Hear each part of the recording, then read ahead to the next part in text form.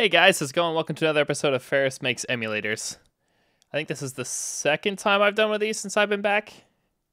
Third stream so far. I'm really happy I'm doing this again, you guys. Today I thought we'd do something a little different. We've been working on the libretto stuff for quite a while, and it's not that I don't want to work on that.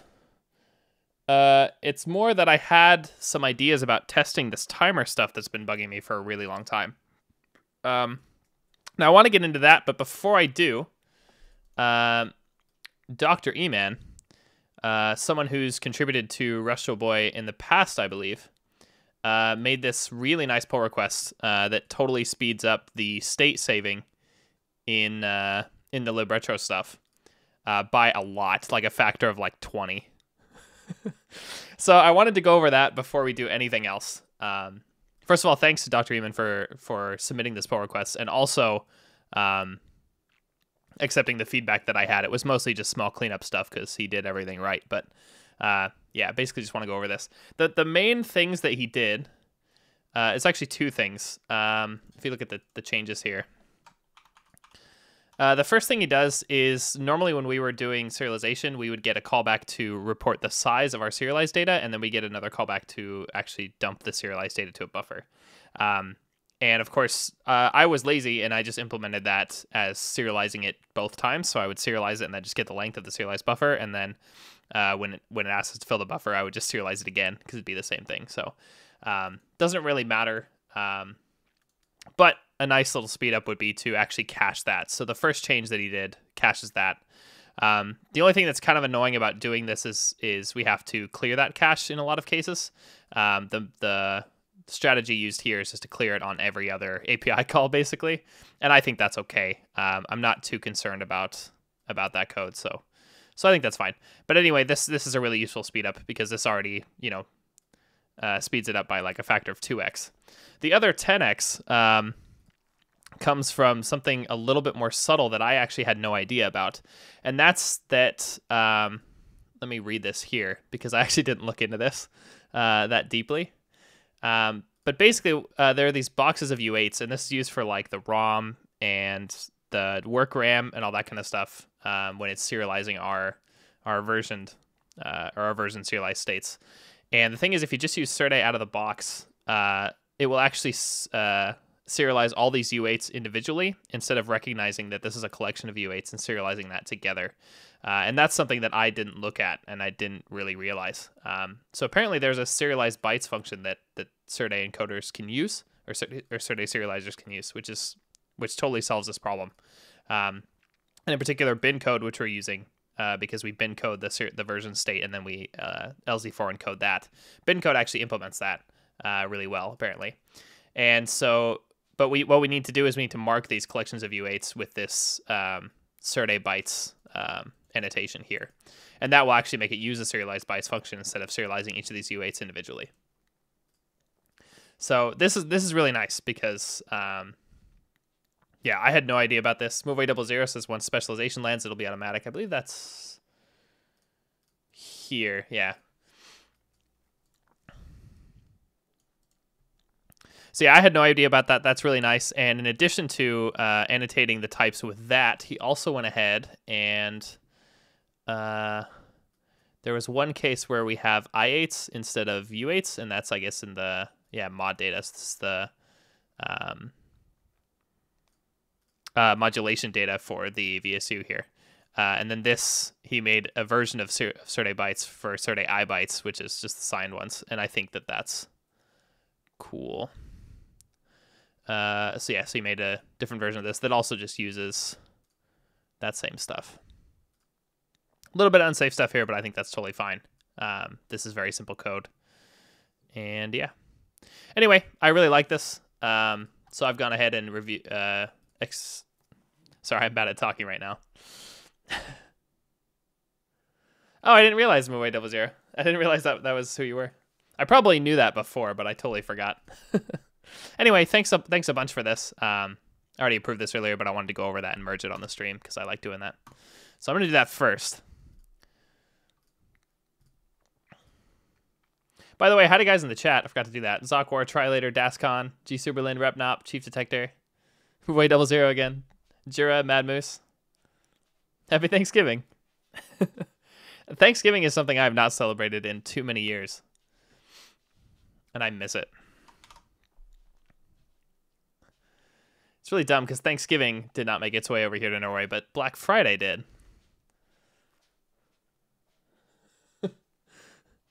And the girlfriend that works in e-commerce is suffering about that, but we're all sympathetic to her. I'm sorry. Anyway, what I want to get into is I was thinking about timer stuff. And particularly, I don't know what made me think of... Thanks, Jira. That is not a question I'm answering.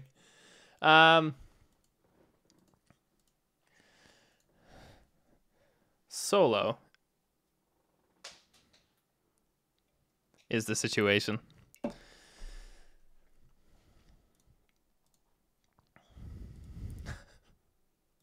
We're not going to say anything more about that. Anyway, somehow I ended up looking at this old thing here that I did last February or so. And what this is so basically one of the bugs in the emulator is that the timer seems to be firing at the wrong rate. It seems to be like there's some certain conditions, and I'm really not sure what's going on here. But what we notice, what this manifests as, is if we play one of these songs that does sample playback via basically hammering the VSU registers, like it basically waits for or uses the timer interrupt, and whenever the timer fires, it goes and sets like the volume of one of the VSU register or VSU voices, and basically the period of the timer ends up being the period of a sample. So sort of indirectly, we're measuring the accuracy of the timer with the audio output. But what's weird is that in a lot of these games, in particular Galactic Pinball, we get a sample period that's not a multiple of one of the two available timer periods. And I'm really not sure why. So that's something I've wanted to look into for a long time. I've actually looked into this a couple times. I have a couple branches here where I've just played around with some random stuff, and there was some discussion on here too. I think some of the stuff is actually correct that's on this branch, in particular the way that this 0 status is updated. But I'm not going to go too in depth on how the timer currently works and how I think it's going to work, mostly because I don't have a lot of this context in my head anymore, but of course I will. But one of the things I always wanted to do is that when I was testing this, I wrote this, which based on this sample playback routine that we reverse engineered in the debugger of Rustro Boy, I wrote a Rust routine, a piece of Rust code that if you give it an offset into this ROM, it will actually dump the sample based on the sample playback. And the nice thing is I could set the sample rate to a bunch of different things, and I could sort of play with it, say, okay, if the sample period were this, then the sample rate would be this, and then this is what it would sound like. And I could kind of judge if this was faster or slower, and then kind of adjust the timer rate and stuff. What I ended up finding is that the timer period seems to be what it is in the documentation, and that adjusting that period, even though it fixes these sample playback routines, is not the right solution. So something else is going haywire here, and I'm not really sure what. I do have some ideas though. What I'm generally thinking is that I reverse engineered a few of these different playback routines, and I think this is the only one that actually disables the timer and then re-enables it. And I'm wondering if the internal counters that the timer uses get reset to some weird value or something whenever that happens. I'm really not sure, and it's kind of difficult to test this, but I did come up with a way that I could at least start testing this, and that's what made me excited about this again today. So what I actually want to do is that based on this information that we have here, I want to make a test ROM that all it does is play back one of these samples. And I want to compare what that sounds like on the hardware and in the emulator, and they shouldn't match. We should see the bug if I just do that. And this just better isolates at least the way that it's interacting with the timer.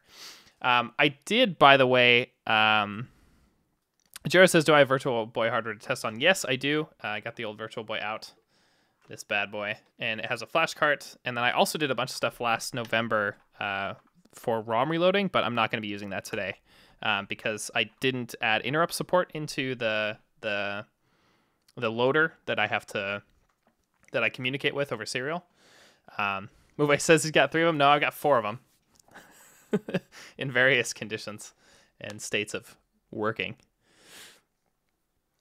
Exactly, Mad Moose.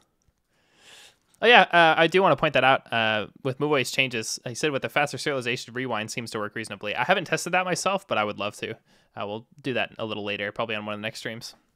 But yeah, thanks so much again for that. Yeah, fight 1 error, exactly.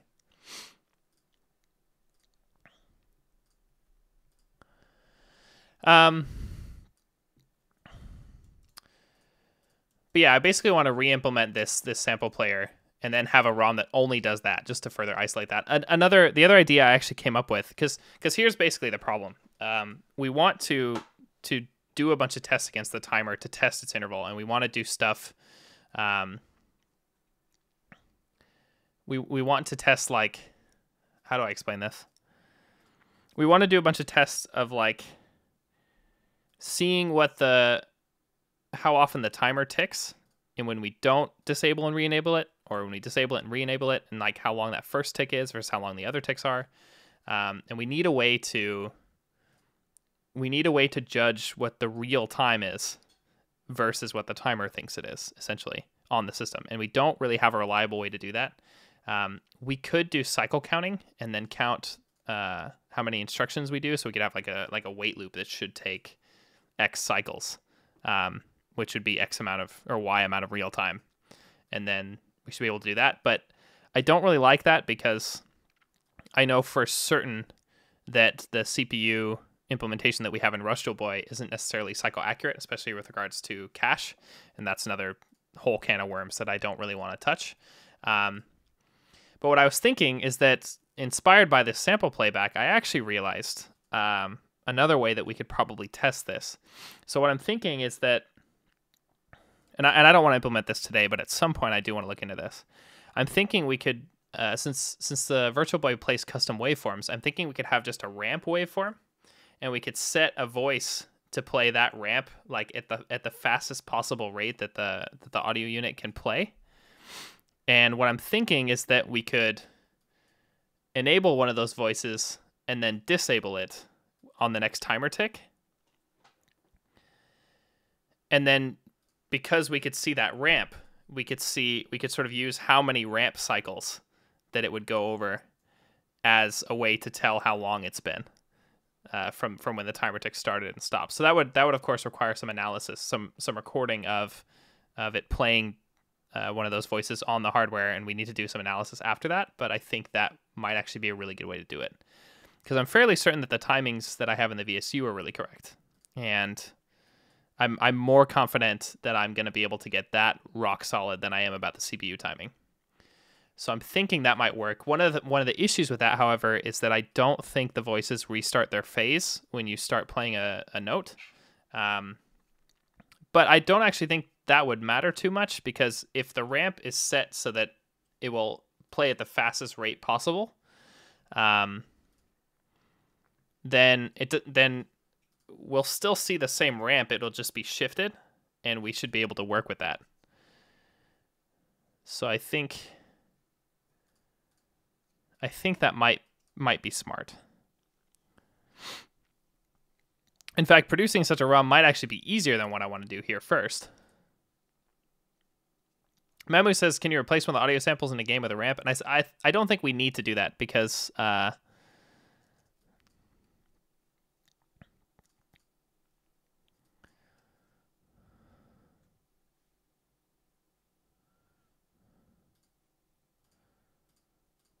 I don't think we need to replace one of the audio samples with a ramp, because I think we could construct that setup actually a little bit simpler than doing the sample playback. But I like the sample playback approach just because it's very easy to see if it's, like here, if it's too fast or slow. So I just want to do some of the more obvious tests in that setup, and also get used to actually writing test ROMs for the timer. G. Superlin pointed out, it sounds like how a lot of console stuff was debugged on PAL NTSC testing timings by checking which line of debug pixels on. Hey, Mr. Liquid. Nice. Yeah, that actually gets me thinking, G Superland. Because I do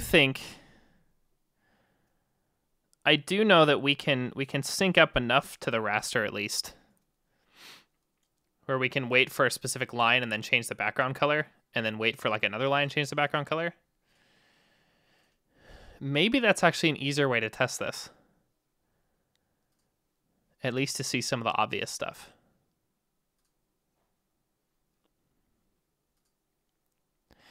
I've also looked a lot into how the other emulators handle this, and as far as I can tell, like none of them are correct, which is really frustrating.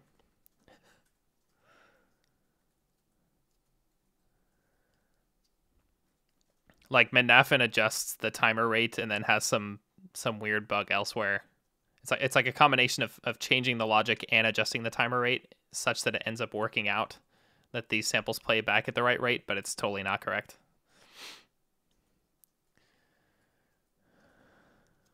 Exactly, G Superland.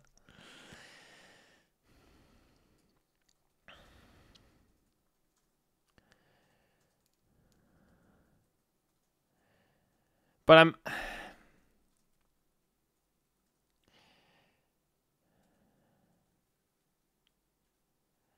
I'm wondering how this could work, because in the Virtual Boy you have the drawing routine and then you have the display routine, and the drawing routine is actually fills the.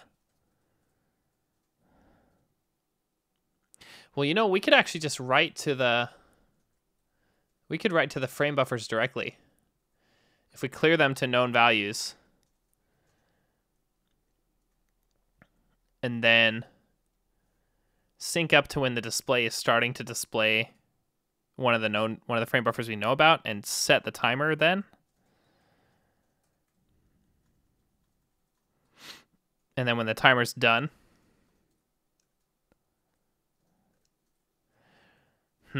so what I would love to do, inspired by those old school systems, and let me draw this out with what I'm thinking. Classic Paint. So there's a thick boy. Good enough. Hi, Nick. Happy Thanksgiving. That's my brother, you guys. Nicholas M. Taylor. Follow him and stuff. He's way funnier than me. Hey, little bits. Glad he could make it. So if we have the screen here, now let's assume we're not talking about the Virtual Boy here. In fact, I'll draw this bigger. Essentially, what happens is that the video hardware on a lot of these older systems is basically reading the data that's going to display as the screen scans down and sends out the video signal. Thank you so much for the sub, 8 little bits. Really appreciate it. So as it's scanning out, it's reading the values in memory, and in particular, it's also reading like different hardware registers. So one of the things you can do is like sync up to where the start of the screen is, for example, and like set the background color to a certain color. So you can sort of change it. Like let's say it was orange and you change it to red here. And then you do some event that you're waiting for. And when that event is finished, you change the background color back to a certain color. And what you get is all of the screen up until this point, including, it looks something like this, because this whole line above this would be red and all of this would be red, including the line up until where this happened. And then everything after that is going to be orange again. And so for large enough variance here, you can actually glean a lot from seeing when this stuff happens. And I think I need to look at the timings of the different hardware to see if something like this is feasible. But it might be. And maybe that's an easier way to debug this. Is why I'm bringing it up. Hey, Superland, thanks for the sub. Yeah, I forgot those are a thing too. Nah, Classic Paint works just fine.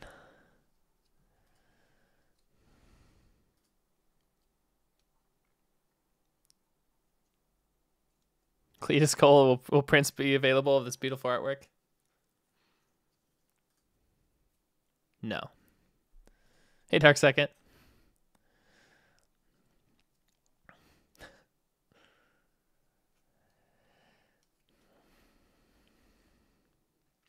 Although I'd be happy if anyone else wanted to print this.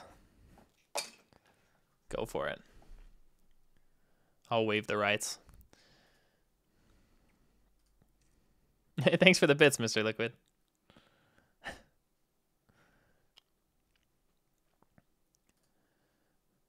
But yeah, the problem with this on the Virtual Boy is that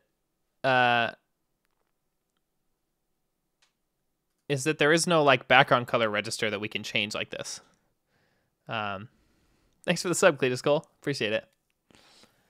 Yeah, there's no background register or background color register that we can change like this. However, the LED brightness registers might actually work like this, is what I'm thinking. Because then we can set the whole screen to be like a solid color, and then turn the LED brightness on when we know that the display procedure is going to begin. And then, yeah, like set up the timer, fire off the timer, and then as soon as the timer interrupt happens, we can have that change the LED brightness register to black, for example. And then just by judging the height of the red bar that we get, it at least gives us a way to visually compare something that's different there. It's not going to be super accurate, but it might be accurate enough, is what I'm thinking. But I need to double check, because I think like the timer intervals here are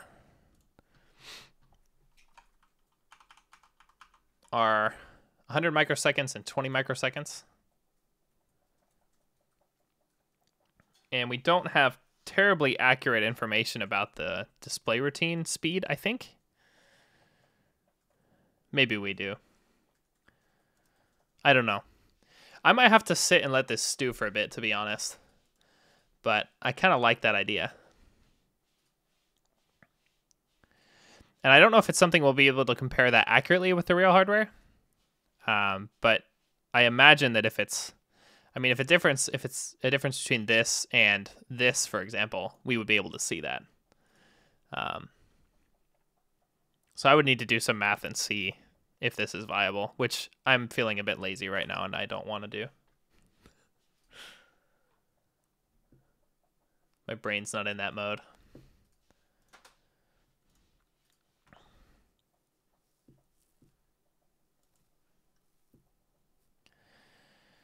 So I think for now, let's leave that in the back of my head. Because I really like that idea. Just you says he has a stupid idea. Would it be possible to move or change sprites to have the same effect as background? Not really, because maybe I didn't. I don't think I explained this very well. Why this doesn't really work on the Virtual Boy? It's because the Virtual Boy doesn't scan out the data like that. There's full frame buffers, and the display part will scan out the data like that. So if you change any pixel data or change the LED brightness, you would get an effect like that. But for example, sprites and all of the background data is not read, like the data for that is not read as it's being displayed. There's a separate drawing phase of the frame where it just populates the frame buffer, the pixel data in the frame buffer with the data from the sprites and everything. And we have even less known information about how long it takes or for the drawing routine to do its stuff. There's a lot of ways that I want to test that at some point. Since I have the ROM reload stuff, I think that'd be really fun to test. But yeah, so maybe there's something to that, but I don't think that's the best approach necessarily. Yeah, no worries. I don't think I actually explained that very well, so not surprised that it was missed.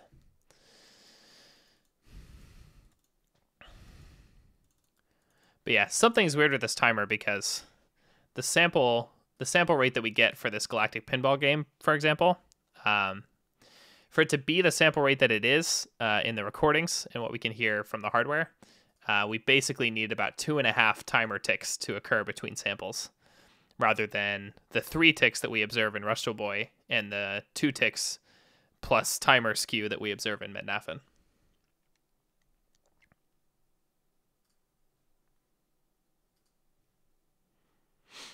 Actually, Luna Sorcery, there are some of those kind of interrupts you can use, but it's more like Ace Plank on the SNES, where you set up tables that will actually change the values over time, and the drawing routine actually uses those. So at least for changing stuff per scan line, that's totally supported by the hardware. It just doesn't work in quite the same way.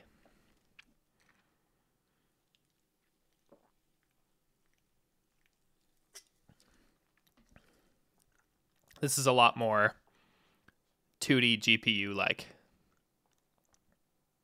in the sense that there's separate drawing and display circuitry.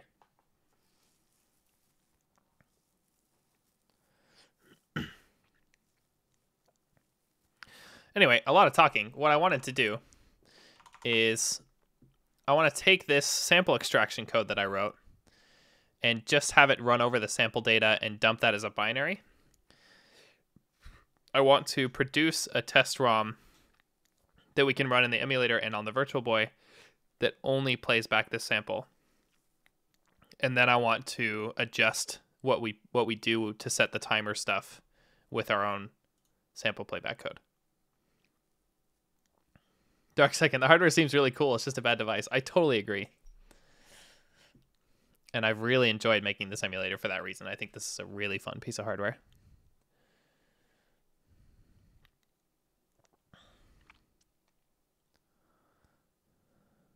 You can definitely tell, though, that it's a Game Boy V2 in a lot of ways.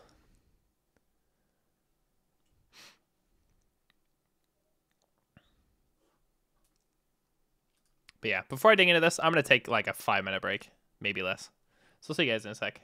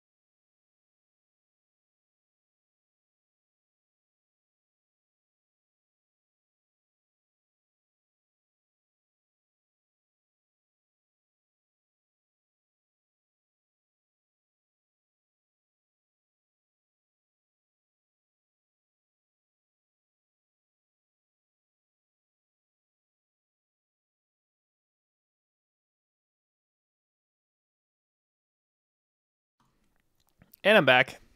So the irony, Mad Moose, is that the scene in OBS that I use when I go on break like that is called potty time. Excellent.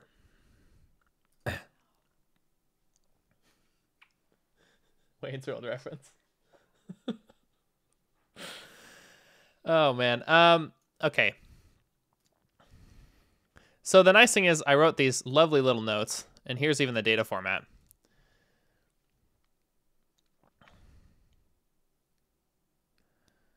It looks like there's just this data here where this isn't OF, and then we dump this into the envelope data value. Shift left 4 for some reason.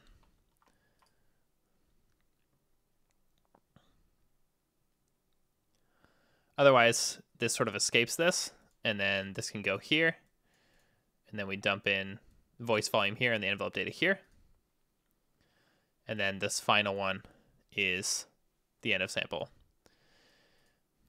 Not a terrible format. And I guess it uses the envelope data to kind of shape the waveform too. I don't know how well this like compresses or whatever, but it's a easy enough format to read at least. That's kind of the important thing.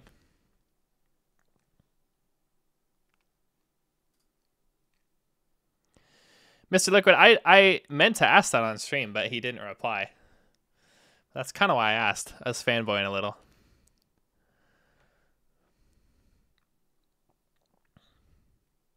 Oh, it looks like I actually just took the regions here anyway.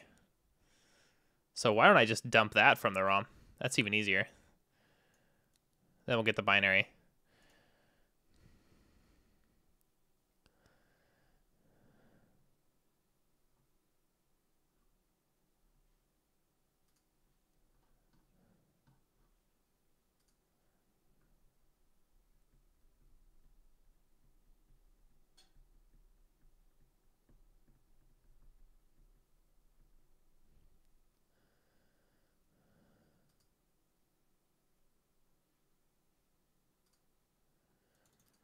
Yeah, this also... Does this output to both of these? I mean, it shouldn't matter.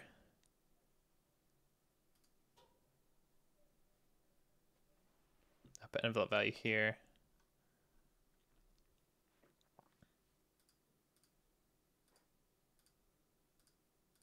No, it just does this one.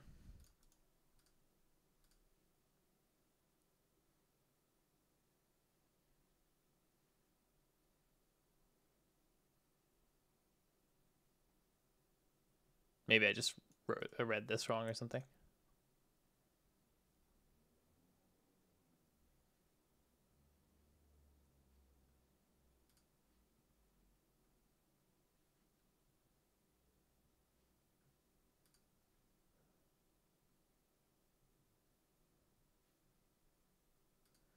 I wonder what this R1 here.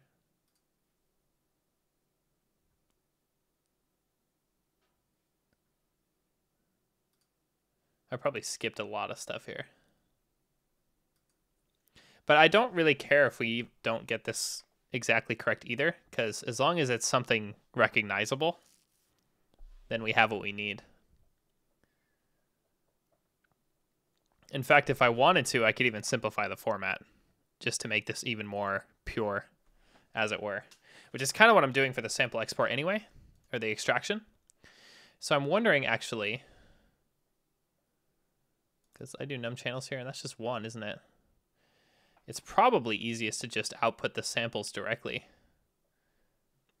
And then what I can do is I can change this playback so that instead of parsing this kind of data stream,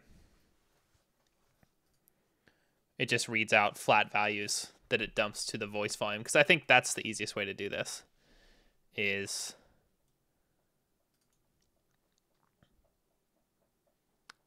set the waveform data to just be all DC, and then change the voice volume over time. And we can do that with the samples that we extracted here. Indeed, you are, Olive. So I should have this code on my disk somewhere.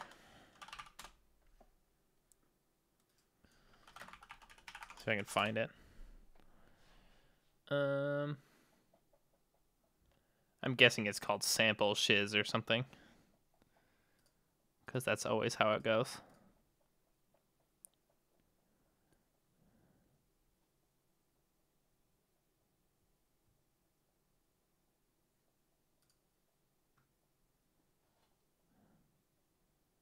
Doesn't really matter because I can just download it again.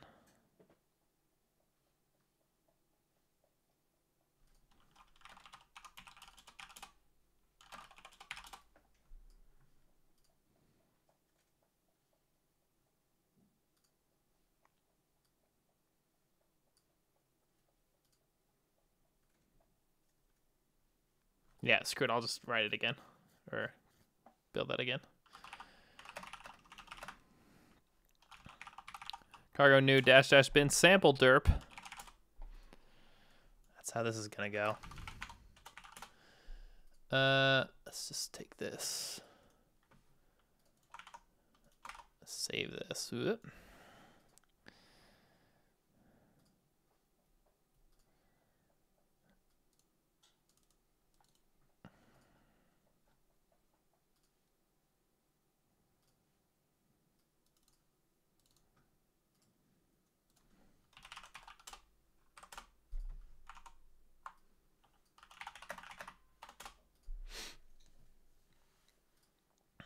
Does this actually print hello world? It does at the end. That's funny.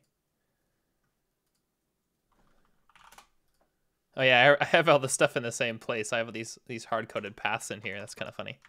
But I didn't move anything on my disk, so this totally worked. Let's pull up this code here.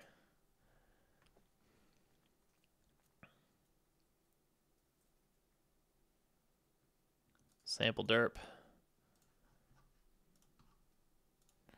By the way, I'm totally listening to Rashad EB's cover of the Undertale soundtrack, as I often am, and it's still really awesome.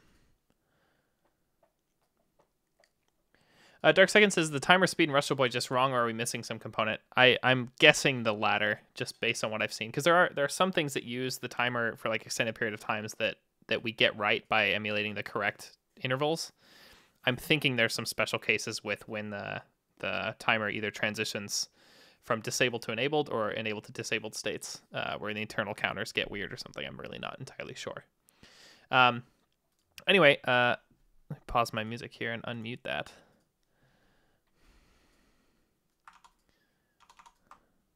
I don't think it's Rashard or Richard. I think it's like Rashad, like there's two A's in his case. Anyway, so what I did here when I just run this is it takes that Galactic Pinball ROM, and it knows I found these couple samples when I would debug this the first time. And it just dumps this to a wave, assuming that it's 20 kilohertz sample rate. And if we listen to that,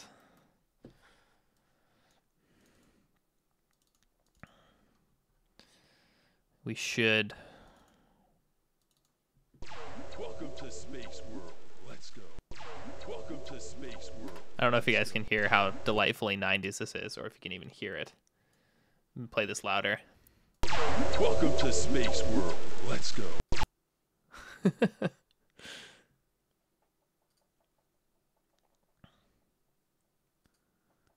So I think this is correct. This sounds like roughly what it sounds like on the hardware.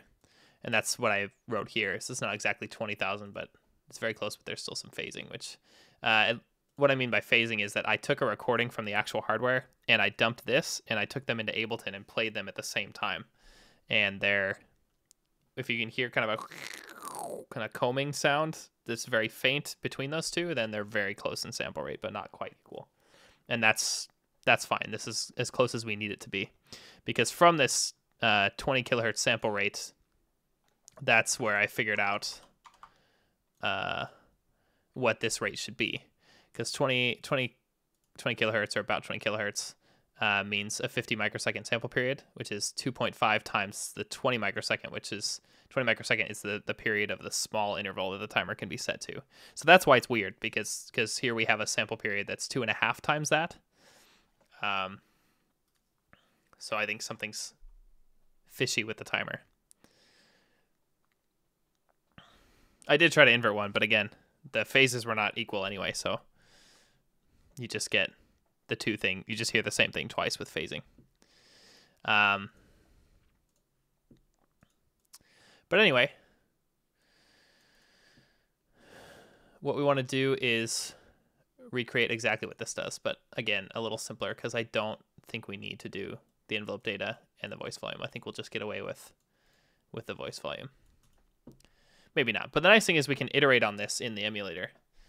And what we should get is it'll sound wrong in the emulator, and then we put it on the device, and it'll sound correct. That's kind of ideally what we have here. And then we've at least isolated that, at least the purest form of this playback routine, which relies basically only on the timer and nothing else, fails in the way that we expect.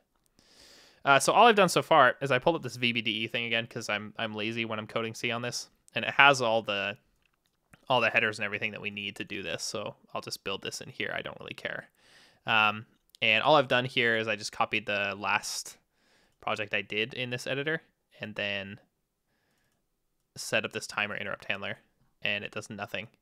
And I think this may have crashed in Rustro Boy, and I don't know why yet. So we'll have to get to that. But I have a couple headers here. We also want this GCVB. Is there VSU here somewhere? Audio, that's fine.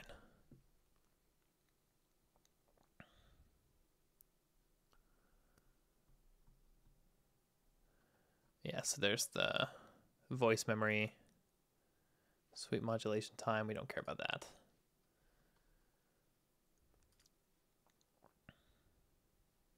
I think the SX RAM, because this stuff I think is, yeah, this is for an initial register, and I think this specifies which one of these it reads from, if I remember this correctly. So it looks like we do sound regs indexed by one of these to set all of this stuff. And I thought there was like a global volume or something register too, but I guess not. It's actually easier for me to read in the Rustro Boy source. I don't quite remember this, but we can look at the mem map here. Yes, there's all the voice specific stuff and then all the waveform data. So I guess that's all there is, which is nice because then we only really have to, we can only deal with one voice. That's all we really need. So what I want to do first is I do remember one quirk with this, and that's whenever we touch the VSU waveform data, we need to make sure none of the voices are playing. I guess we get locked out if any of the voices are playing. So we do want to write to this, and I think we write that with a bit mask that says which voices to stop, if I remember correctly. It's called S-stop, wasn't it? S-stop like this. I went through and I renamed all the stuff to like the official register names, which is good. Yeah, so if that lowest bit is set, then we get this. So let's go ahead and do that first. I think honestly, even before we do this timer stuff, we should be able to get some kind of awful sound out of this first, and then we can at least test that we're doing the VSU stuff right. So I think I'd rather do that. We'll just ignore interrupts for now. So let's do this. I think we want to include some stuff.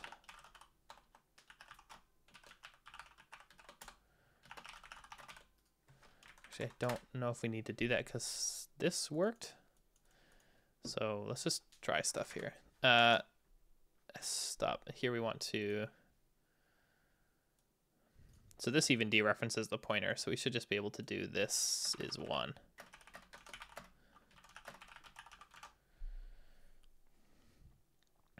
And I know that this is not the best time to run this, but I'm going to build this here anyway. Just build like this. Building.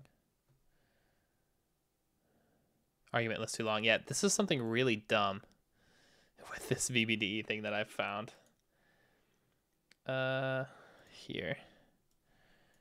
If we don't delete this release dir periodically, there's something wrong with how it specifies paths, and it ends up like recursively adding directories in that release directory, and eventually the argument or the path gets so long that Windows breaks due to maximum path length restrictions. Okay, that's all we need to see is that obj copy at the end, and then we can run Rush2Boy with that ROM. And nothing really happens, which is good. That's what we expect. No crashes, but no sound or anything either. Perfectly fine.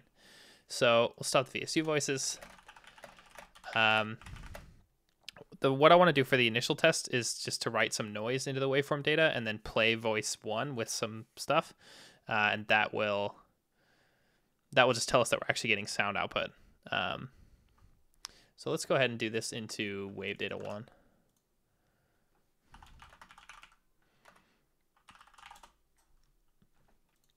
And I think there's 32 positions here. This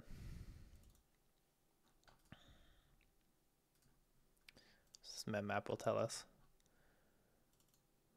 Data length. Okay, so there's 128 of these. More than I remember, but that's fine. And then each of these waveform data. How is this interpreted?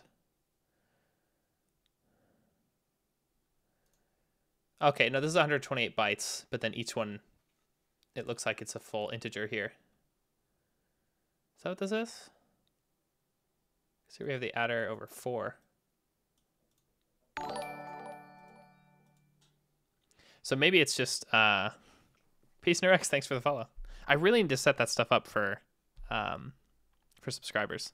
Anyway, I think what this gives us is word access to these individual elements in the buffer. So I think this would be 128, but this would be over 4, which is going to be 32, just like I thought.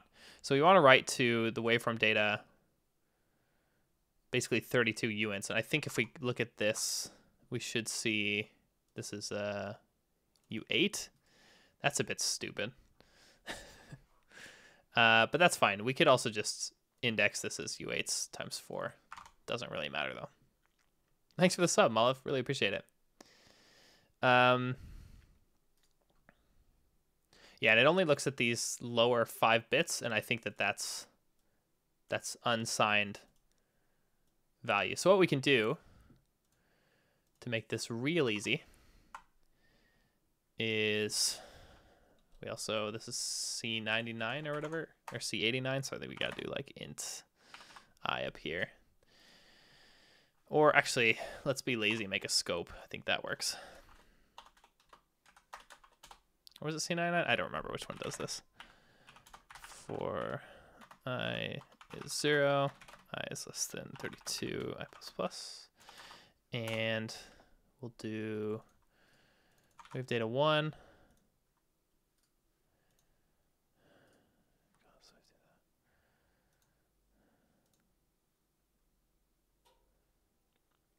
I think what I want to do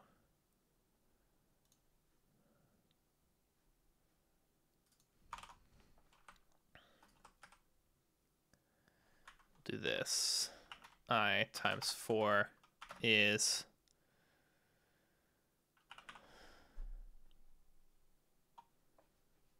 that'll give us something audible, and that's all I really care about so far. Does that build? If we do it in the scope like that, I think that should work.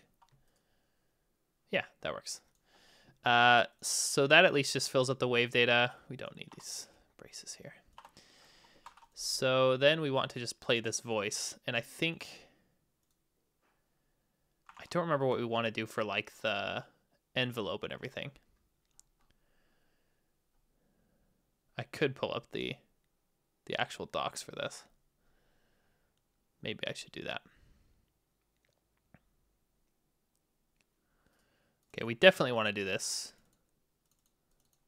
Reg int right, and then we want to set this output enable. Yeah, there's also like the frequency. We should probably set that too. And then there's the envelope, and the envelope.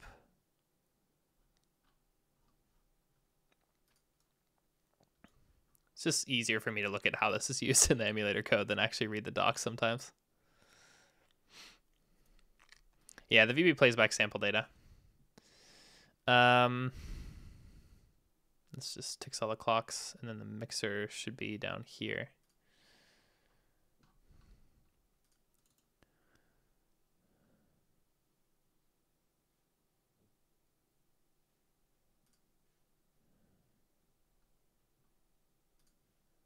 Get the output for sound. Really?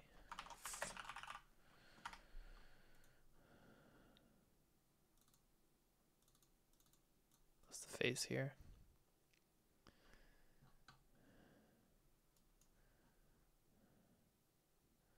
Output enable, interval data.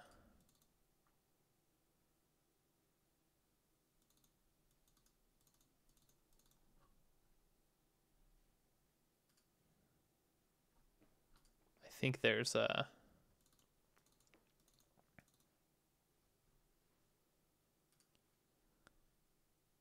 I think there's a way to just have it hold the output forever.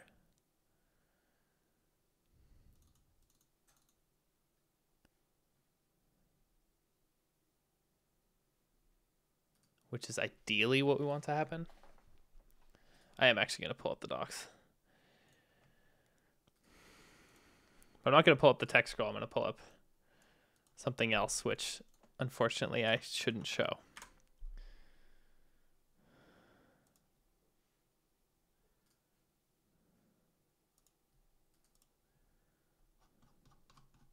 So you guys get a look at me looking at the docs. Quality content.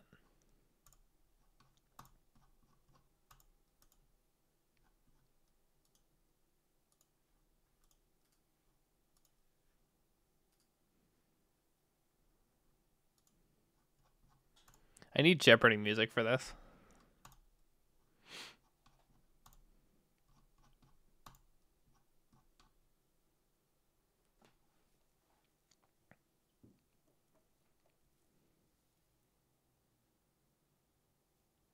Yeah, so we have these interval things, and we basically want to enable the output and have it output sound regardless of the intervals. I don't remember what the intervals were. I think that was basically to do the envelope stuff. Yeah, because there's the int stuff here.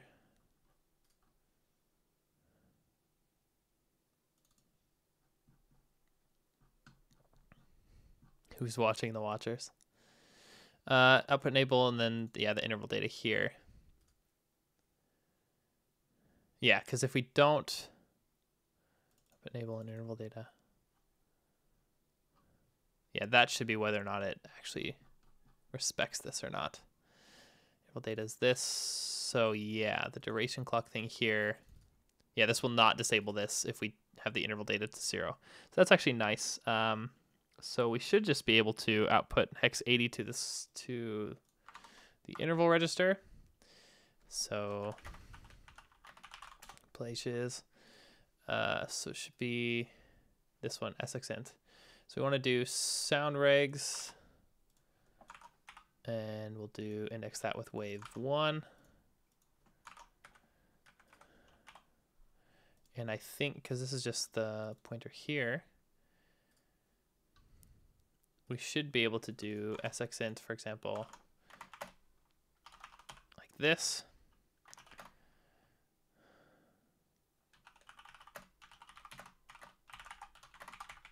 Interval data. And what else do we need? We need LRV is the level stuff. And then we also have the frequencies stuff, and then the envelope specification stuff, and the ramp stuff.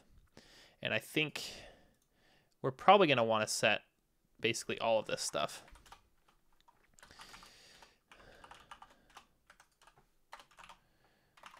I definitely want to specify this RAM value. I think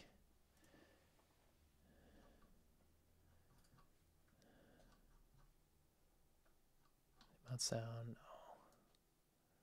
Default sound is the one we want. What I called it? Standard sound. Yeah, the RAM value here is It's just the value itself. So let's specify 0 for that.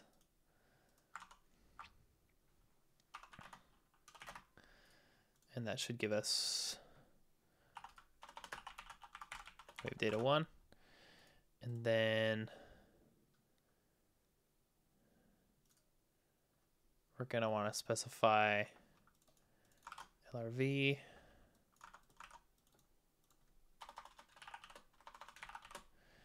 And for this, LRV is the LRV reg.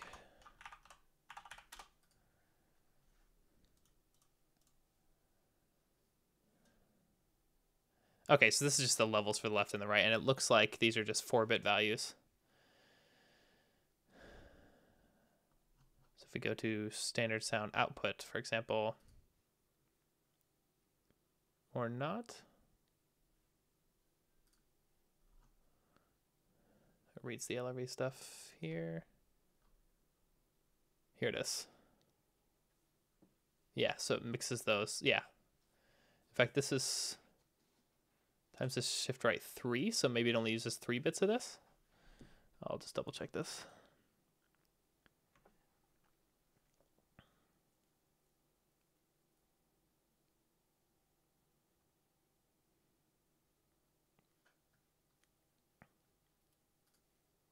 Okay, no, this is 4 bits. I guess there's a baked shift in here. Which is why it only shifts right by 3. Probably shifts these right by 3, which would give us this scaled by this multiplied by 2, and then adds 1 for some bias. I don't really understand why. But doesn't really matter. Maybe that's where this shift is. Either way, we want to do FF here because we want this to be full volume on both channels.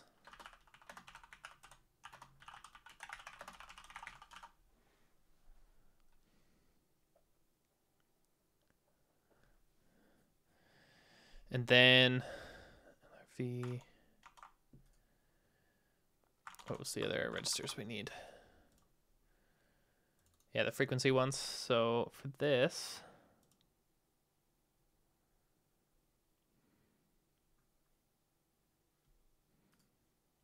I mean, this also isn't terribly important.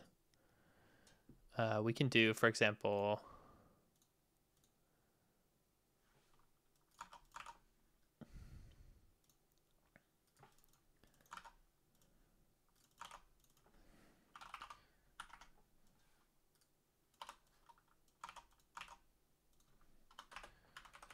we can do this, which will give us something. And so if we're just going for something audible, this should be fine. And then the envelope stuff is the last thing remaining, isn't it? Well, there's a sweep modulation stuff. That should matter because we're not using that voice.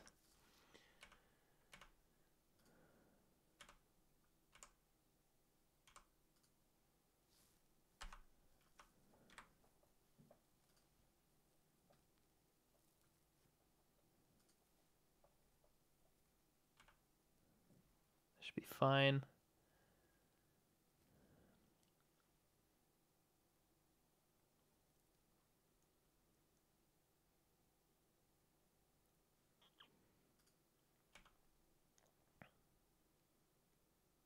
Okay, so what we want to do for the envelope is we want to set some bits here.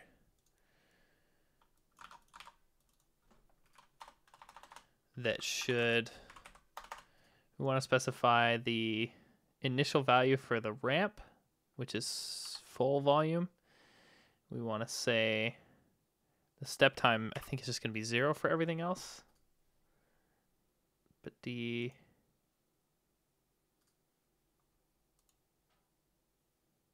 oh yeah, there's two settings here. So this one should set the initial value for the envelope and the ramp settings, which we're going to ignore, or like the timing settings for the ramp. And then EV1 should be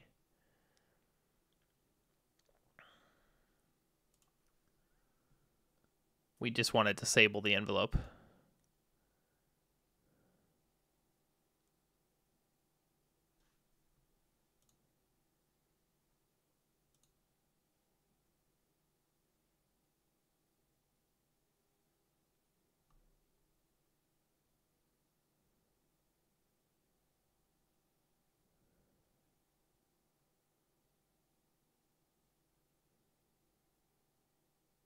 so just setting this to 0 should be fine. And this should give us noise, I think.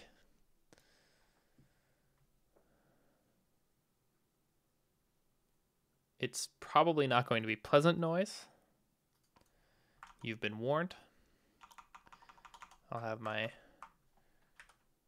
stuff on the ready here. In fact, I'm actually going to mute this for you guys first. Oh. Not bad. It's quiet.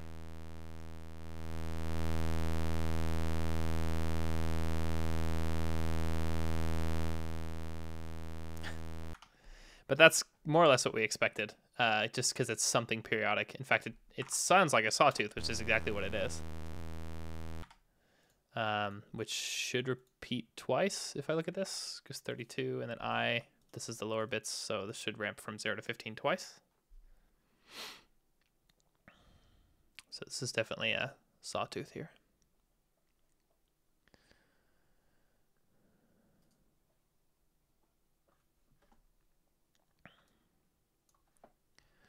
But that's great. That means that this works. I'm going to just test this on the hardware really quick, because that's not a bad idea. We need to pad the ROM, though, and I don't remember how to do that here. I thought this had a tool for this.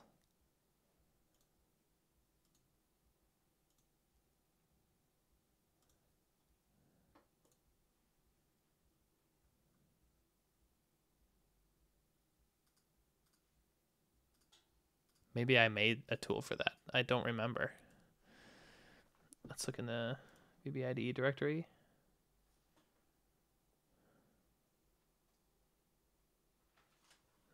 Oh.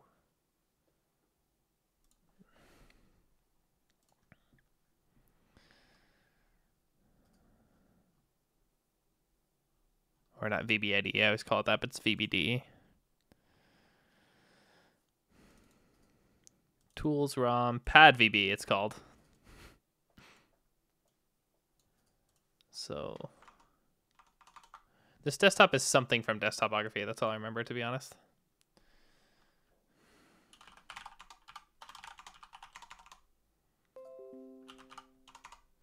Really?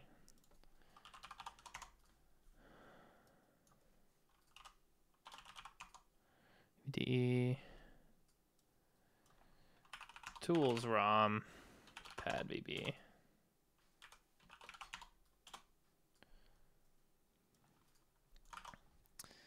And so let's do this. And then we'll do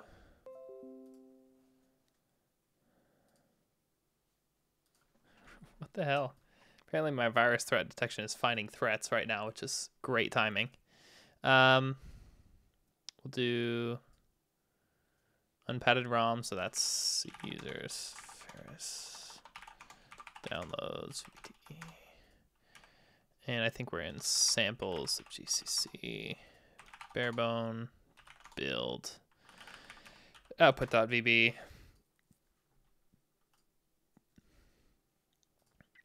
And then, does this work if I don't specify the size? If I just do automatic like this? And then this same thing again. Pad.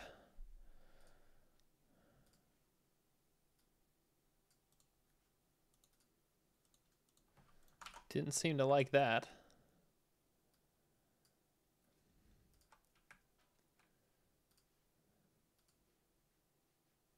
Oh, padding size in power of 2. So let's just do this, and then 2048 is 11. Does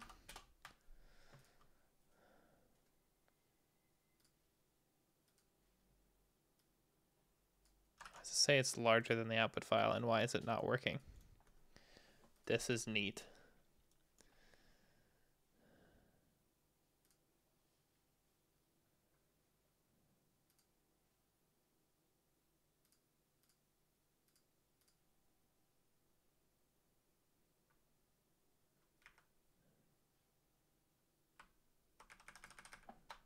Apparently we don't need the output ROM. Let's just try doing this with no specification. Yeah, that just worked. Okay, good enough. Um,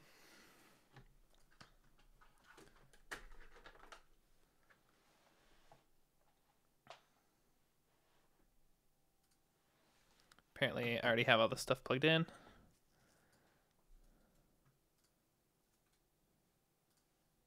So pull up Flash Boy. And find that again. I hate clicking through all these UIs. But at the same time, the stuff we're doing is easy enough that I just don't care. Output pad. So flash that. And we wait a second. Does it usually take that long to erase? I don't remember. I haven't done this in a while. This is why I did that reloading stuff. In fact, this part I could have done with the ROM loader that I wrote last November. Man, that was a year ago. That's crazy.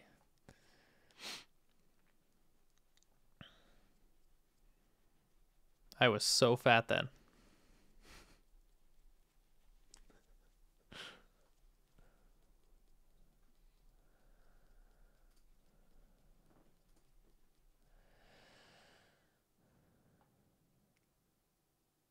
Good.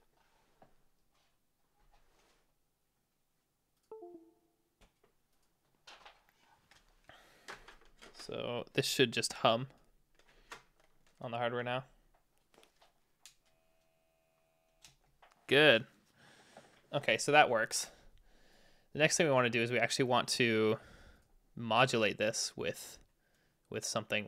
The first thing I'm going to do actually is instead of outputting random data here, let's do 0x1f, which I think is the highest here. And what that should do is just give us DC. So the only thing that we should hear when we run this now is a little pop when it starts and a pop when it ends. Oh, whoops, that padded the binary. Pop. Pop. Good. So that gives us exactly what we want.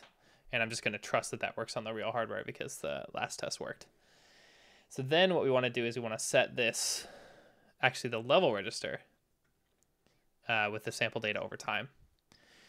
Now I'm thinking,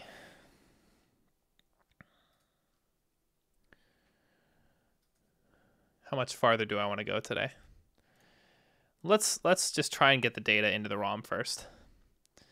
If we just to look at this, I'm just going to pull up this output VB thing here. I want to see what this looks like more or less. Not that much stuff. Around 1250, there's nothing. Okay, there's actually a fair amount of random data in here with this libgcc VB thing. Probably fonts and whatnot. Kind of annoying.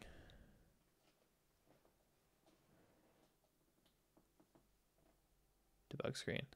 But at least we have... Actually, we do have like this whole unused section around 4900 hex. So I want to get the...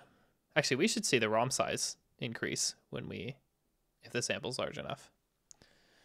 So let's just try and get the sample in here and not play it yet. Because we need to set up the timer to do that, and we need to... Yeah, lots of things we need to do still. But let's take that sample extraction thing here. This guy. And instead of outputting, so this decompresses the data, and I think all this does is, where does it push the output here? Data byte. Yeah, so this just reads what it would have set for the envelope data.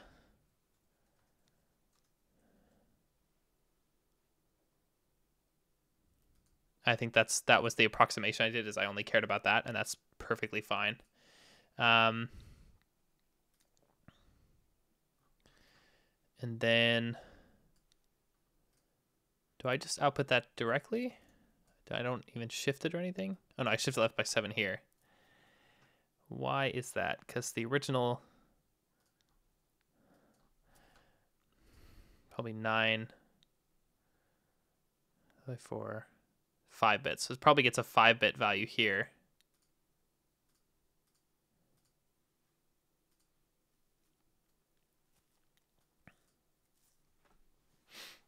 No, Dark Second. Remember that we want to play the sample back using the timer, not using the actual sample playback capabilities of the hardware. So we want to get the actual sample data, the raw sample data, in a way that will read back in the ROM and then set to the voice volume register periodically. And that's what's actually going to give us the sample playback that we want to test. So where did I have this format documented again? Here. Yeah, the envelope data was this shift left 4. And that just dumps straight to the envelope value. But we don't care about that. You know, I know that if we take this byte and we shift it left by 7, that should give us... Where was the format here? Wait, format PCM. That should be signed. I think if we look at the... I'm just going to pull this up in Ableton to look at the data here. So I'm guessing it's all just DC. Or I mean, not DC. It's all unsigned, the way that I just treat this. And then I get like half the available space here with these shifts, but that just does not matter at all. So if we just pull this up here, no, here, and this is, I don't know if this imports this entirely correctly. Yes, this is all above 0, you can see. And the values here are crap. Welcome to Space World. Let's go. And there's a lot of ringing because it's not exactly the right data that we want, but this is totally fine if we just play this back because it's completely recognizable. So it seems to be using this full range here too, which means that this is outputting 15-bit sample data. And so if we take 15 and then we don't do this shift here, so that means we have 8-bit sample data, which that should be more or less perfect. We actually want 4-bit data out of this because I want to set this directly to the voice volume register. So if we take what we would have output here and we shift it right by 4, in fact, what we can actually do is we can, since we know we're going to write this to the level volume here, and the level will set the left and right levels at the same time, we can actually just prepare full LRV values where we take the data that we would output, which is an 8-bit value, and we're going to shift it right 4, so we get a 4-bit value, and then duplicate that in the high and low parts of the byte. So we're going to dump a bunch of those. I think that's the best way to do this. So I'm just going to break this code because I don't care. And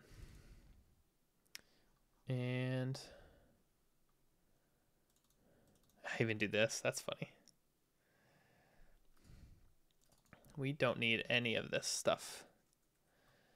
So let's just make this sample.bin. And then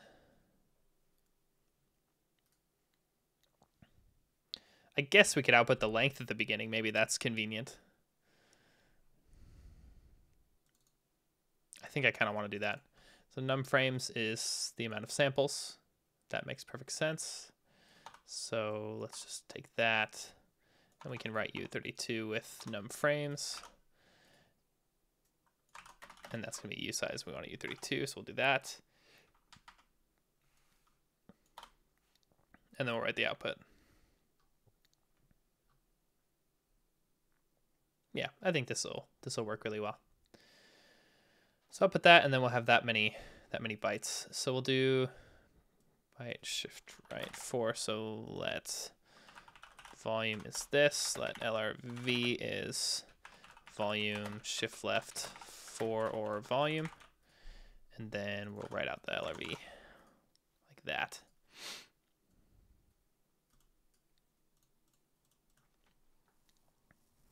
And that should be it, except this is a U16. We don't want to do that. We want to write this out as like this. But, you know, let's just do this.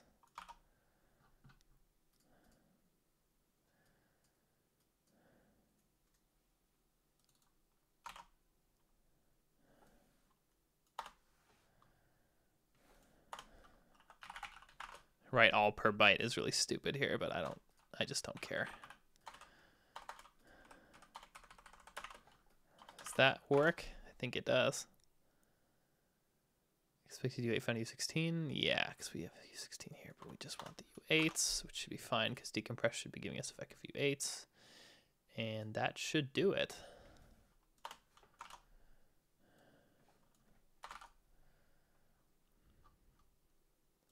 I really don't need to remove these, but why not?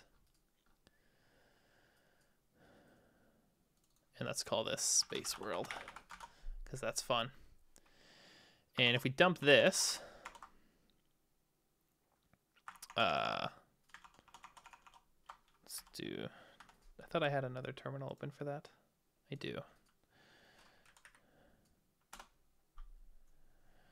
And then we get spaceworld.bin, which is 54K. And if we just look at some of this, we have our length in D800. Just to double check this. Being lazy here. D800 gives us 55296. And so 55300 should be our file size, and it is. So that lines up. And then all of these look more or less exactly like they should. And they kind of ramp up and down, so they actually look like a sample. Great, this looks perfect. So this is the data we're going to play. Now I think the easiest way to get this into the ROM is to generate a header file. So actually, instead of outputting the bin, we should have just done that.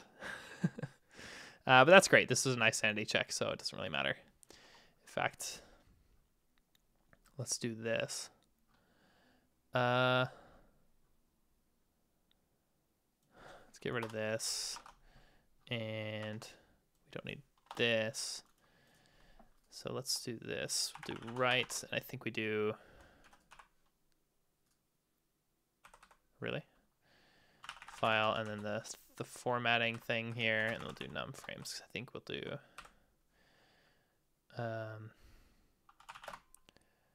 const u32 frames is this.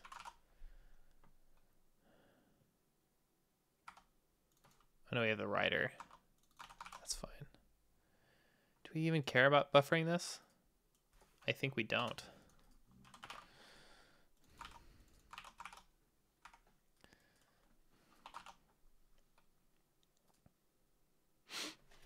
Yeah, I really wish C had include bytes. I mean, really, if I had like a bin to obj tool, this would also work, but this is just easier. I don't really care. Let's make this right line as well. XXD? Don't know what that is. But we'll just hack this. It really doesn't matter.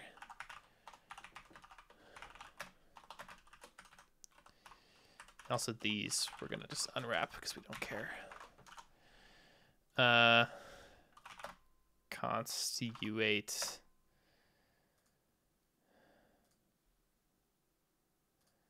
And don't we need to do this as well?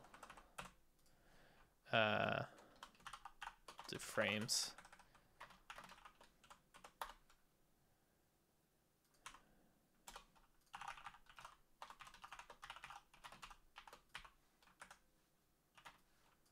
I think here we need to do this too, just to escape those.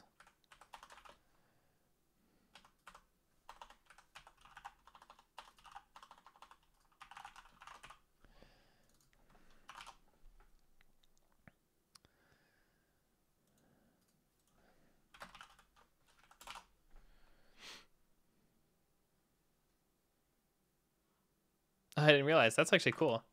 I wonder...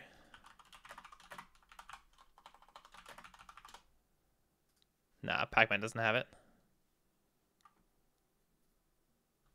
Isn't that SSS? No. Oh well. I'm just gonna do it this long way. Yeah, num frames should be this num frames. So just testing this really quick.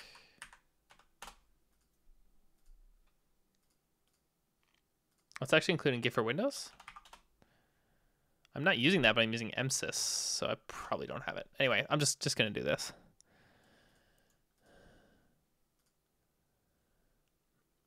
Doesn't really matter too much to me. And I'm just going to dump this all in one line too, because it really doesn't have to be pretty. So we can just do this. LRB is that, and then we can do write file this, and we'll even do 0x 2x LRB. Because then we're basically done already.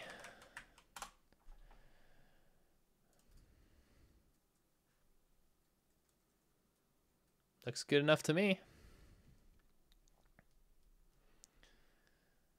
So now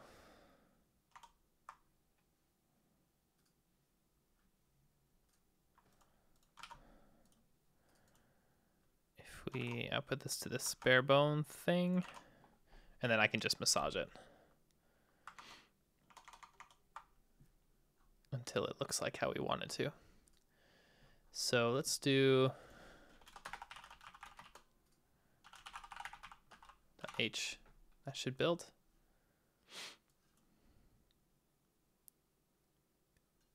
Looks good. Yeah, so that's not bad at all. And in fact, if I want to be cheeky, I can do this too. Just for something to test. We probably won't hear much interesting here, but oh, didn't like this. Notice file directory. This might be the path stuff again.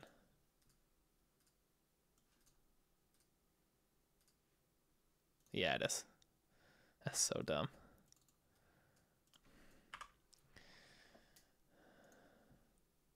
But it's not that bad.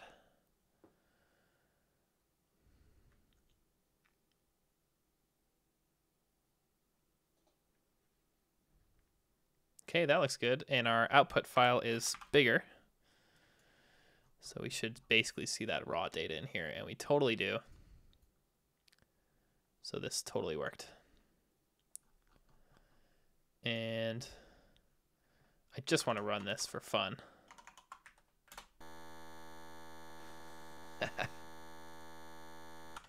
Perfect. That's exactly what we expected. So now if we adjust this over time,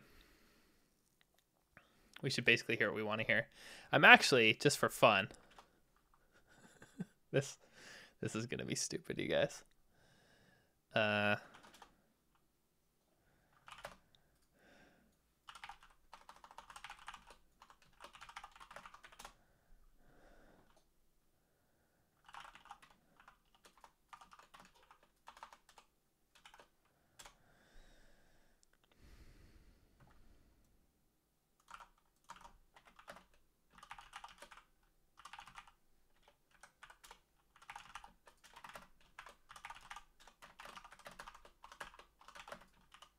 We'll do this.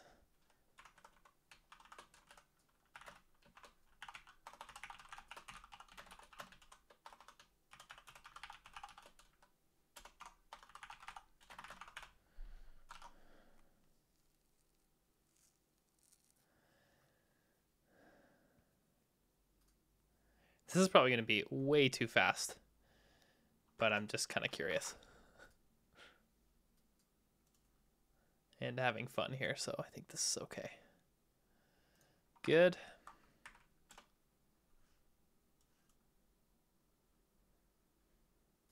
So I'm surprised that we hear nothing.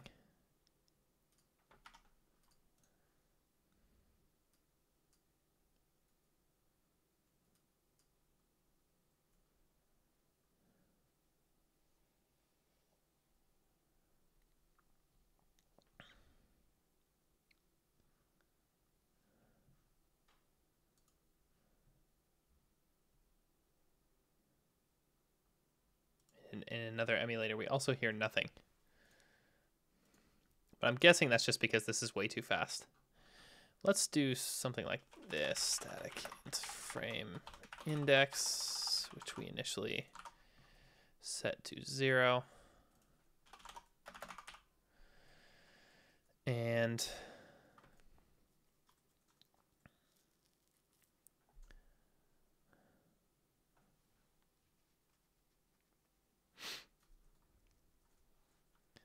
Yeah, if there's anything that's going to make my life easier, it's Vim. Snicker. I actually don't mind Vim. I just think it's fun to make fun of that kind of thing.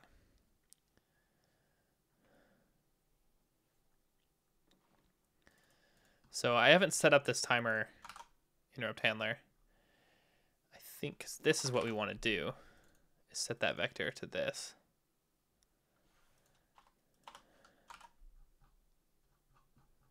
And then we want to set up the timer. I'm just going to do baby steps here.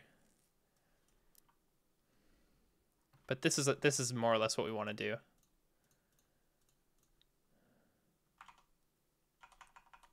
I'm pretty sure.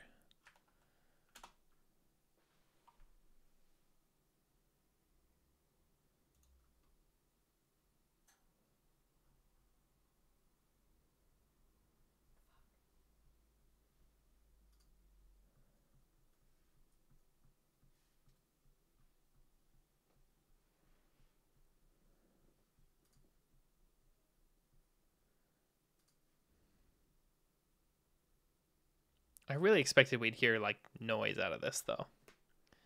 So that's a bit concerning, but we'll continue.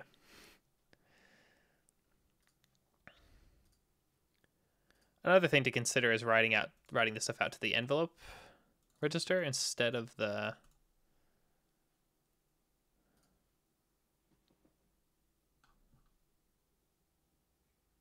level register. So like if we do envelope 0 is, or is it actually just this? Because if we do frame shift left 4.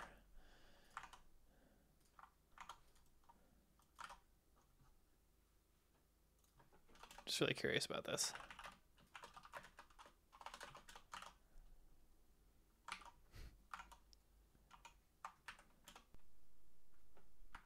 Okay, there we hear our popping again.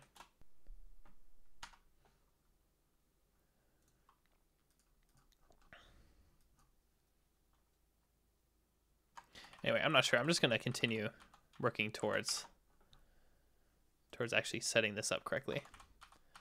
So for now, we'll do the level register, which I assume will work, but we'll see.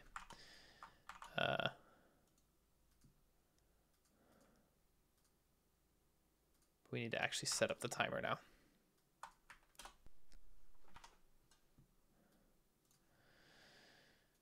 So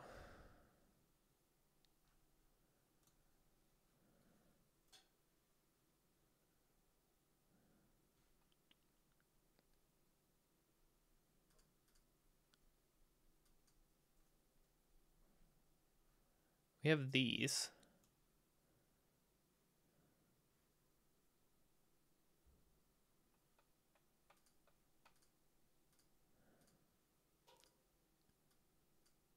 I was hoping we'd just get the timer registers. Let's see.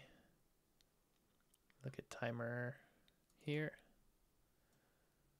Maybe we do. Oh yeah, because we can just like write the timer control directly, for example.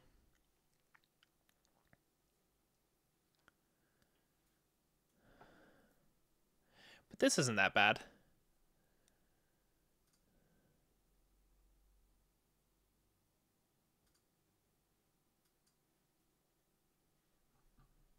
We can just use this API. I think this is fine. So we can do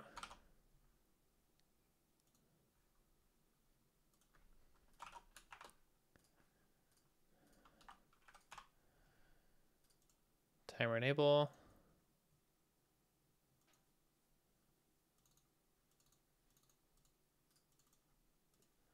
And then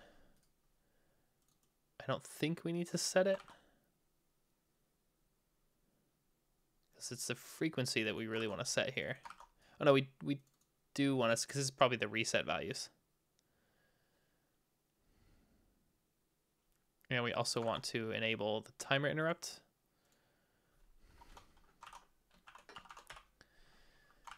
We want to set the int level to actually let this fire, which by the way, I want to do this before we do any of that, just to make sure no renegade interrupts happen.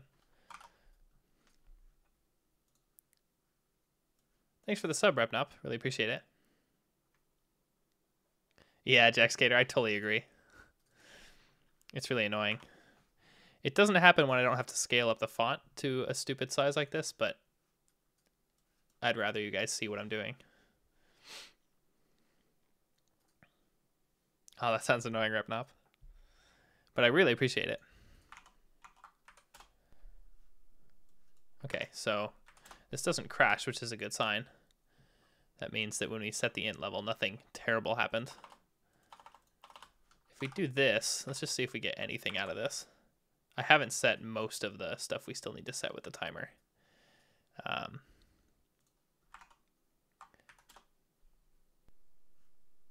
Okay. Doesn't crash, but doesn't do anything useful. We really want to set the timer frequency. And I think we have this for this, so time microseconds. And I think we wanted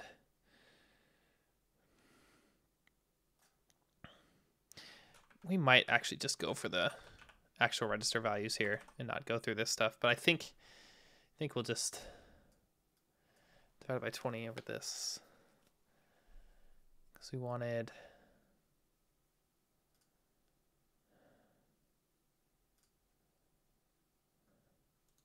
I don't know, let's just set it like 200 here. Even though I think it's 1,000, which is what we actually want, but we won't actually get that. Just go through this for now. And then, oh no, that was timer set, I think, that we do for that. And then the timer frequency is the timer 20 microseconds. So this would be timer set. Whoops.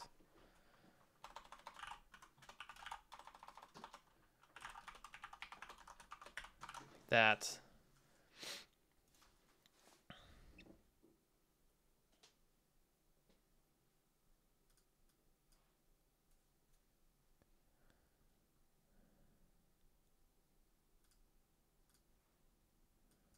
We have like get status and clear status, which I don't think we need. Maybe we need that to acknowledge the interrupt though.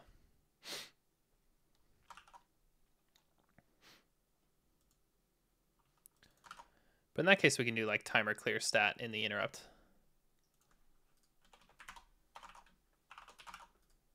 Oops, that is not the right file for that.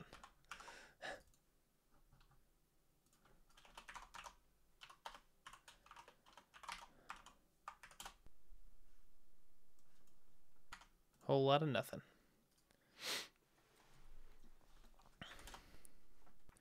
Now the nice thing is we have an emulator here that we have the code for. So I can actually test some of this just to make sure that we set stuff up right. For example, I can do, whenever we write to one of these LRV registers, we can do this.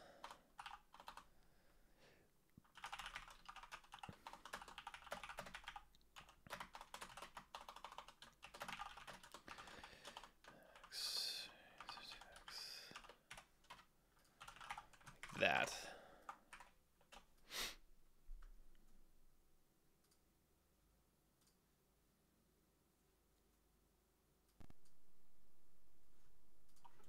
Okay, so it writes it once and then that never writes it again. And what I can glean from that is that this interrupt handler isn't happening.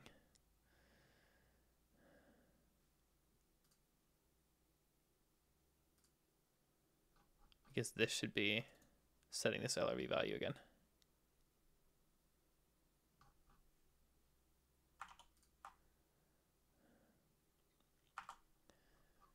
So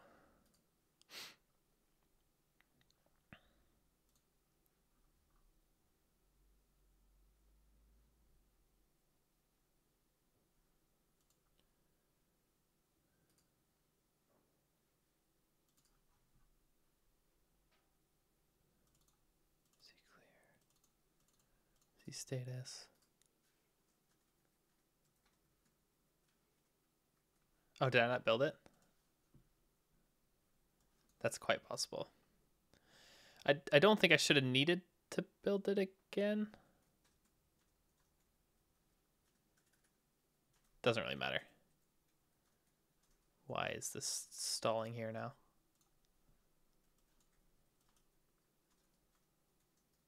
Oh, I know why. Because I need to go here and then build it. That's annoying.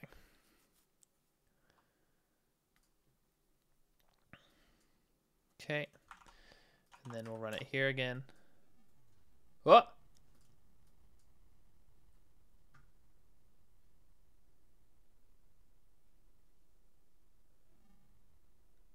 You guys hear that? That's a good sign. I imagine the debug printing is slowing this down a lot. So let's get rid of this.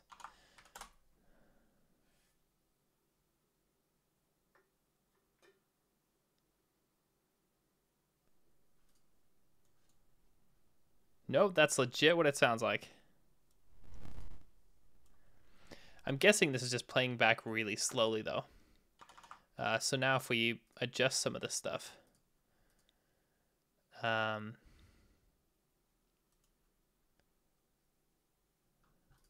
We'll probably start getting something interesting. And yes, it's not loud. We made it a lot farther today than I suspected, so this is good. When I get this working though, I think that'll be it for today. And then this was a really good day. So let's actually look at this because I think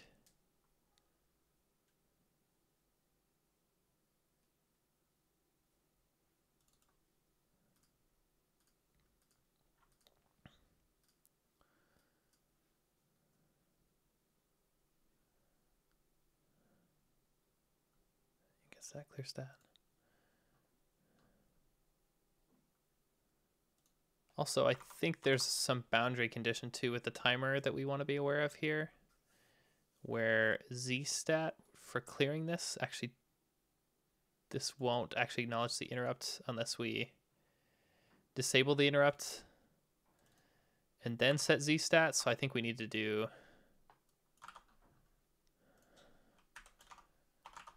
like this, something like that.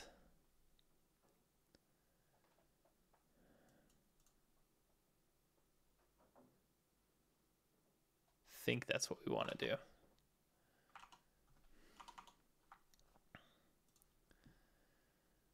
I'm just going to run this again to see if we get something wildly different, because it might also be that we're changing it too fast and it just sounds weird.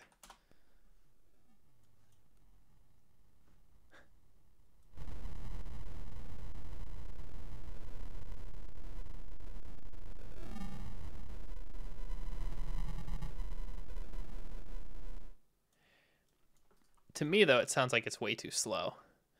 So if we do something like this, oops. In fact, what did I figure out was the actual microseconds? Yeah, it's a 50 microsecond period, and we had it at like 1,000. I don't think we'll get 50 for this, because that's not possible. And that's what we're planning to debug eventually.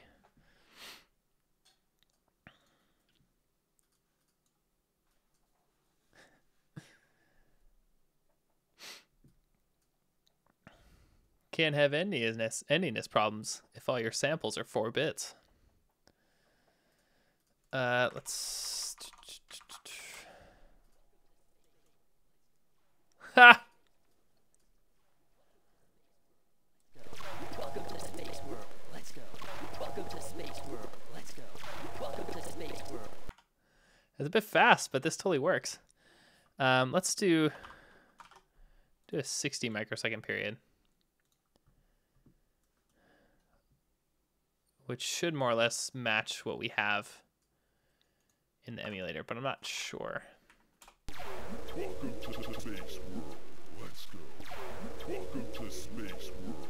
Let's go. Welcome to Space World. Let's go. Okay. Now comes some of the interesting stuff. So the sample playback appears to work. And the reason why I slowed it down like this... Welcome to Space World. Let's go. Listen to how fast that is. And then listen to how fast this is.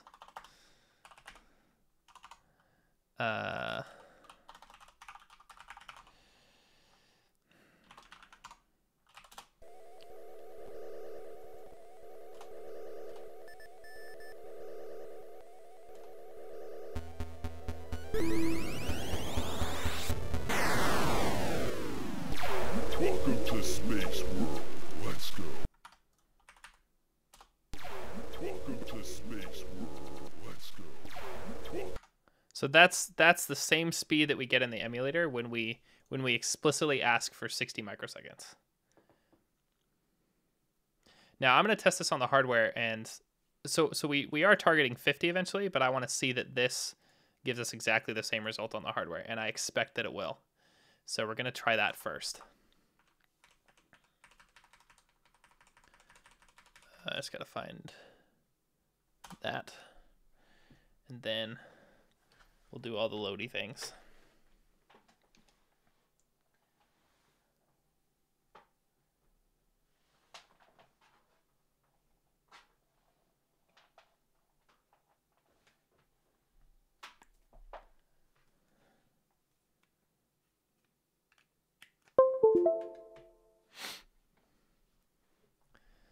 So what I suspect is this is either going to match exactly what we have in the emulator, or it's going to play at the correct rate, in which case then we've already isolated the issue. I'm actually pretty pleased. This was a bit easier than I expected to set all this up. Yeah, enjoy my USB connection sounds.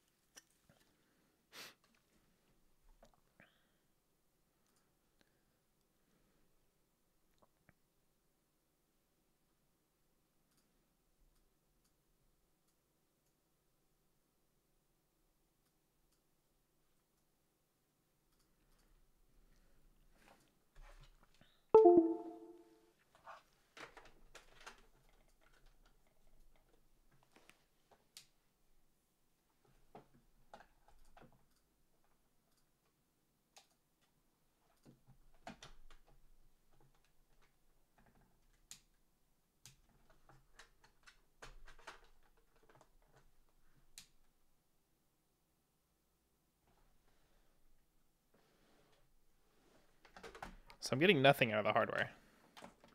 Whoops. Not entirely sure why.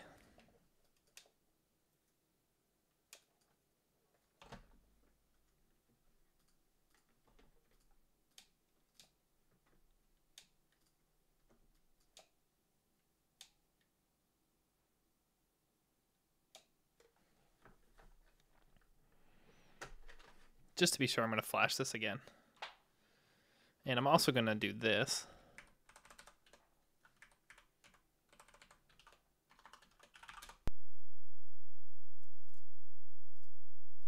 Okay, the padded ROM doesn't actually output anything. So this seems to match.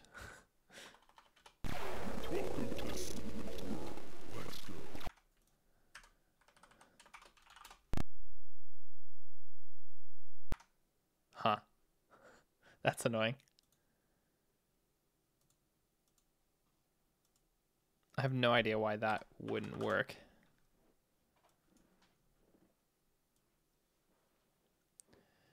But at least it's consistent. So is there like...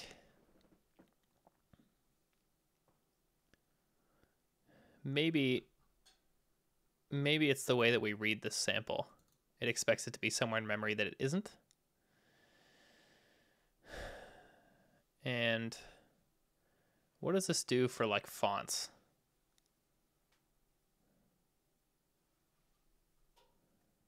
PG map. maybe.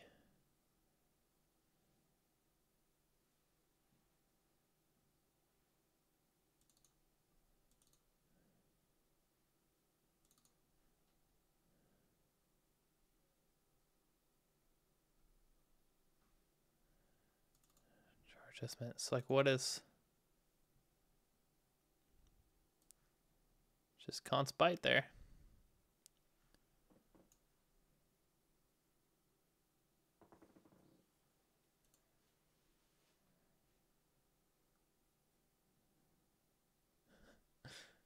Yeah, I could try to remove the old padded file. That's worth a shot, actually. Considering that was the last test I did, wasn't it?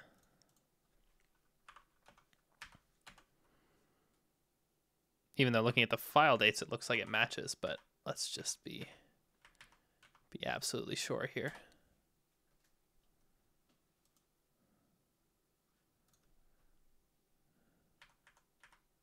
That works. And then the padded one, nothing. What? That's really ridiculous.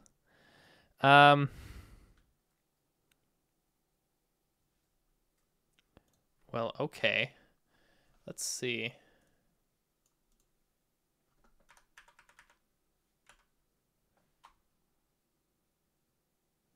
So right now I'm just using the defaults here.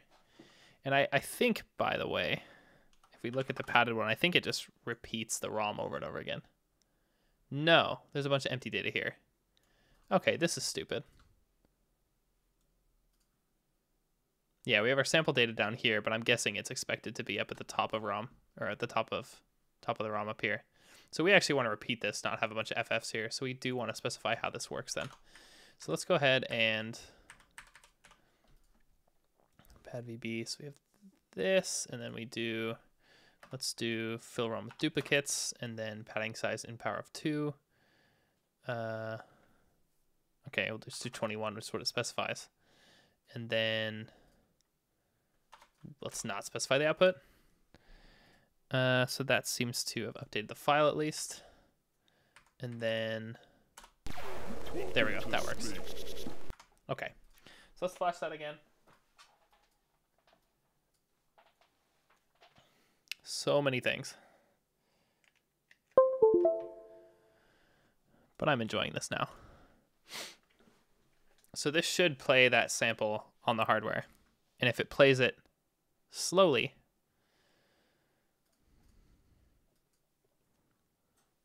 then that's interesting. If it plays it at the right rate, that's very interesting. Because then we've already isolated the issue.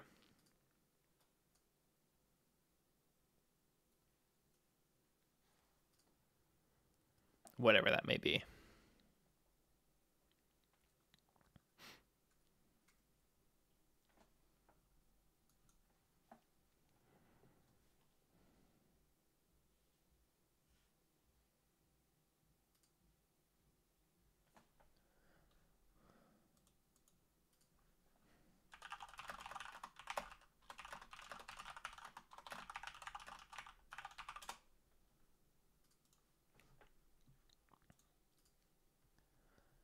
I just remembered I need new backup drives for my NAS for all these videos. That sucks.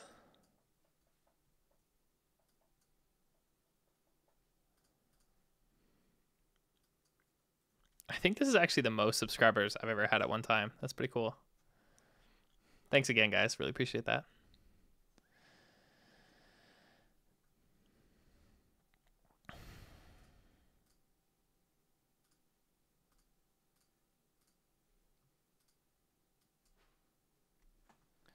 Okay.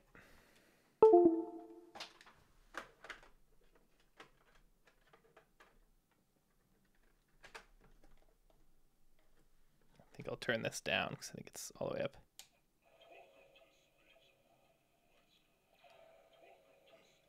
Okay, so you guys probably can't hear that, but on the actual hardware, it's playing slowly, like we expected, which is really good. That's what we expected to happen. So I think, what do I want to test next?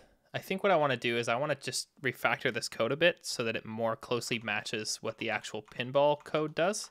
So we want to write to these registers directly. And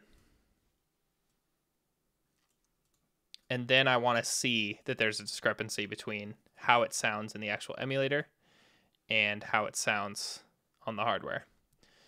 So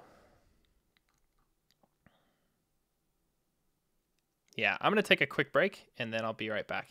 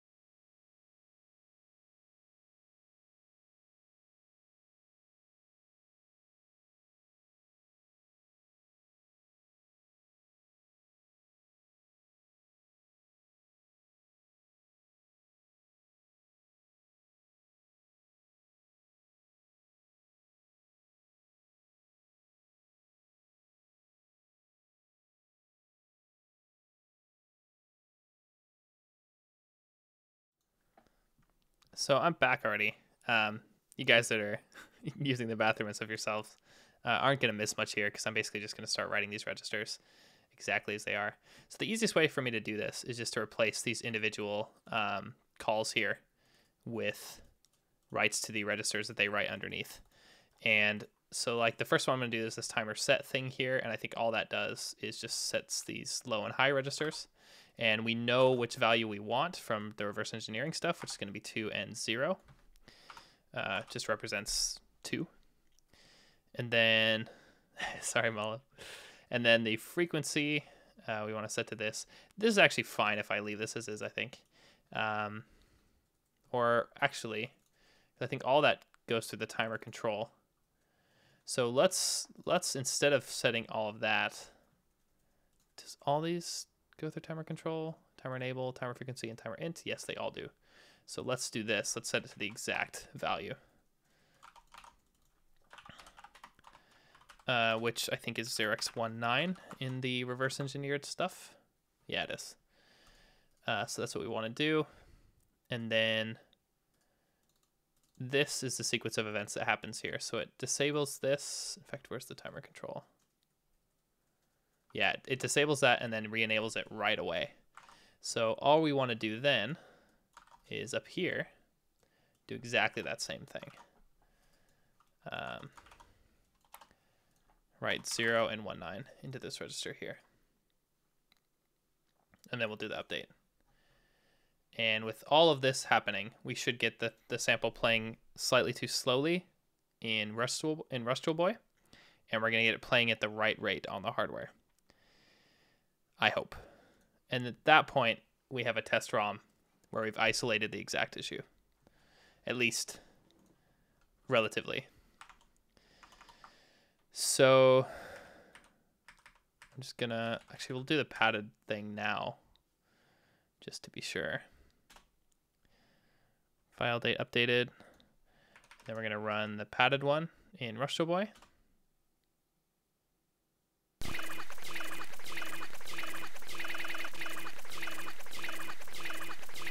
That's fast. That didn't work at all.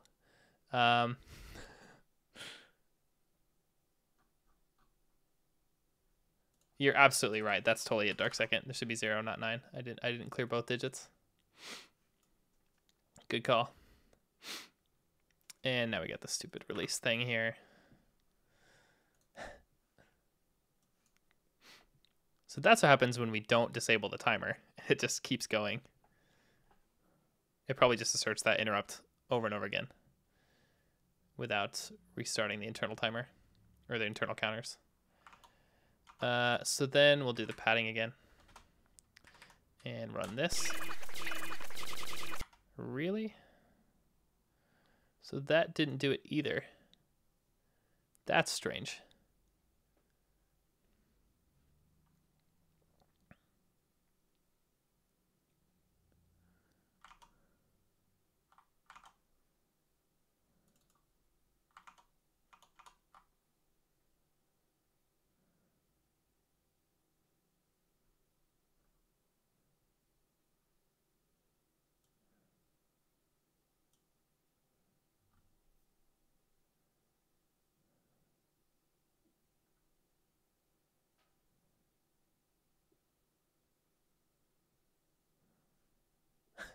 Definitely, Mr. Liquid. So I'm wondering if any of these timer functions did anything else. Doesn't look like it.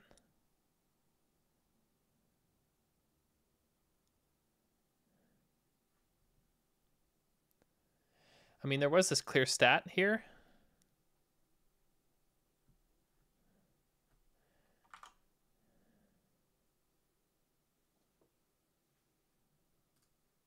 I don't think that ever happens in the actual game though. We can test this though, because we can do this.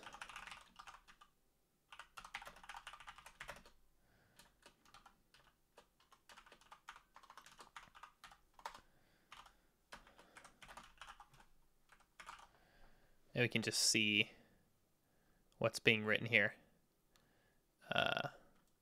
as the actual game plays a sample, just to be sure. And we can do TLR and THR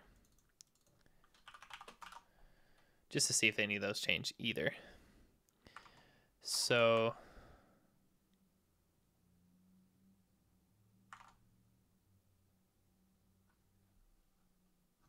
this should at least give us a better idea what's going on here. So then we'll run the actual game up here somewhere.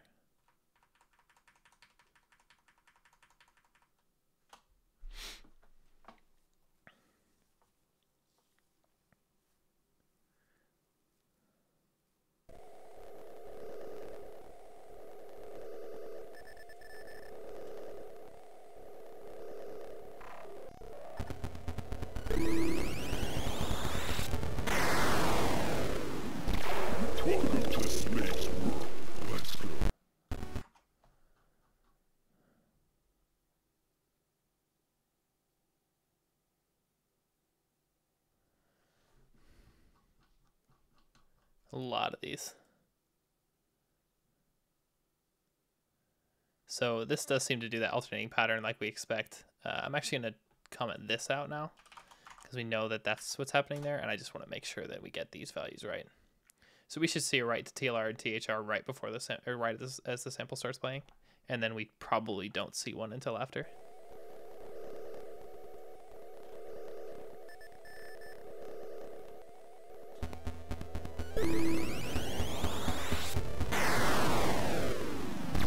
Welcome to Space World.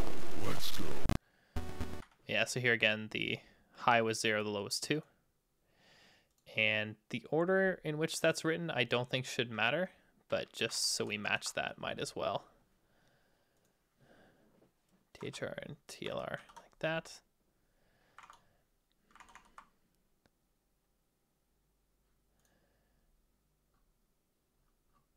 And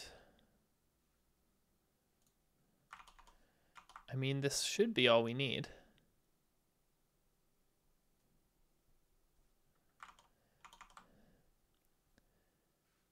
just to be sure, we can go ahead and set 0 in this first, just to make sure we clear the state before we set it off. But I don't suspect this would matter.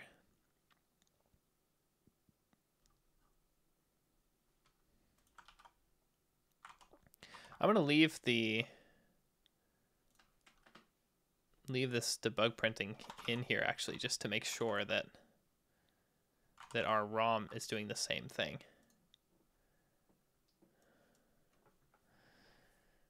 Build that. I'm not going to run the padded one this time.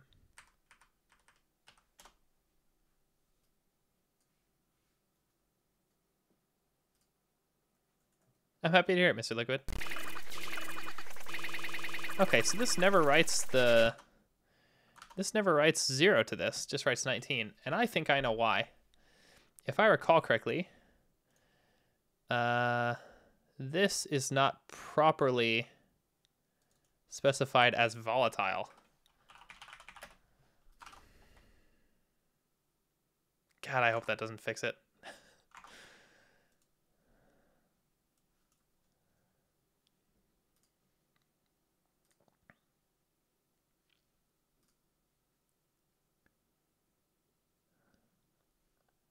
Really? There's a conflicting...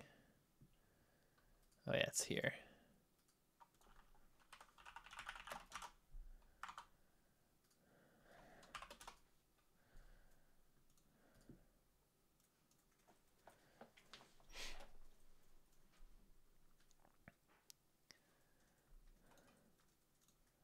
I'm guessing a lot of you know why that matters.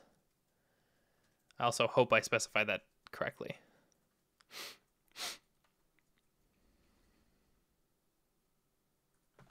I could also OBJ dump this, but I think we're fine with this.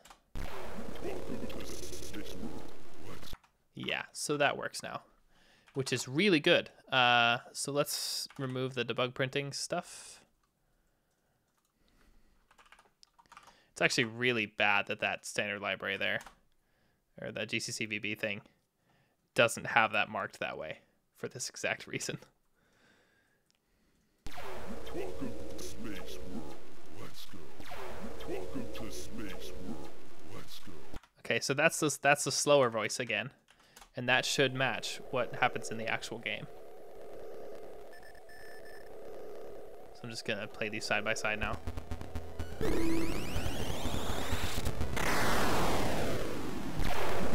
to Space World. Let's go. A lot of audio buffer glitches, Welcome to Space. but just ignore those because I think this shows what we needed to. So go ahead and pad that, and just to be sure, I'll run the padded one again. We're looking good. Now it's time for the hardware test. As I'm flashing the ROM, I'll explain the volatile thing, but RepNop just explained it.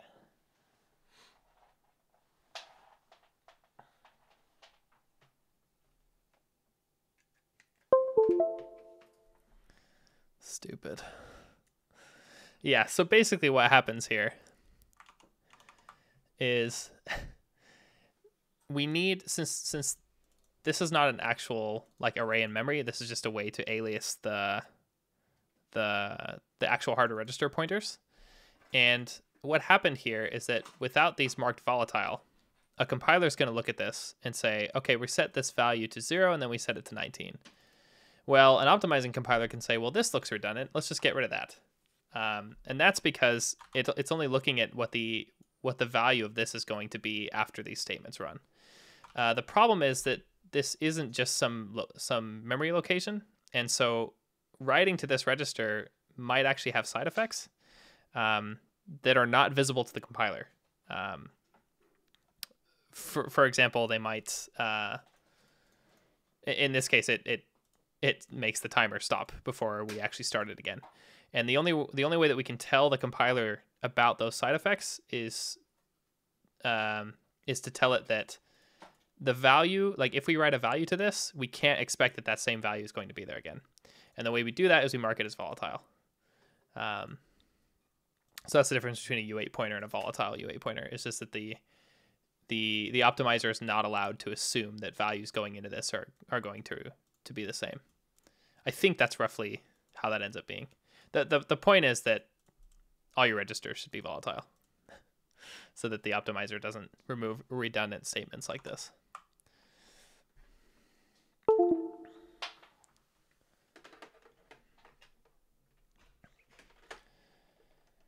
Okay, so now I'm going to test on the hardware. Okay, so this is very interesting because it plays at the correct rate on the hardware, which is perfect. That's exactly what we wanted to see, or hear rather. So that means we have a test ROM here that illustrates exactly that this timer interval may not be what it seems.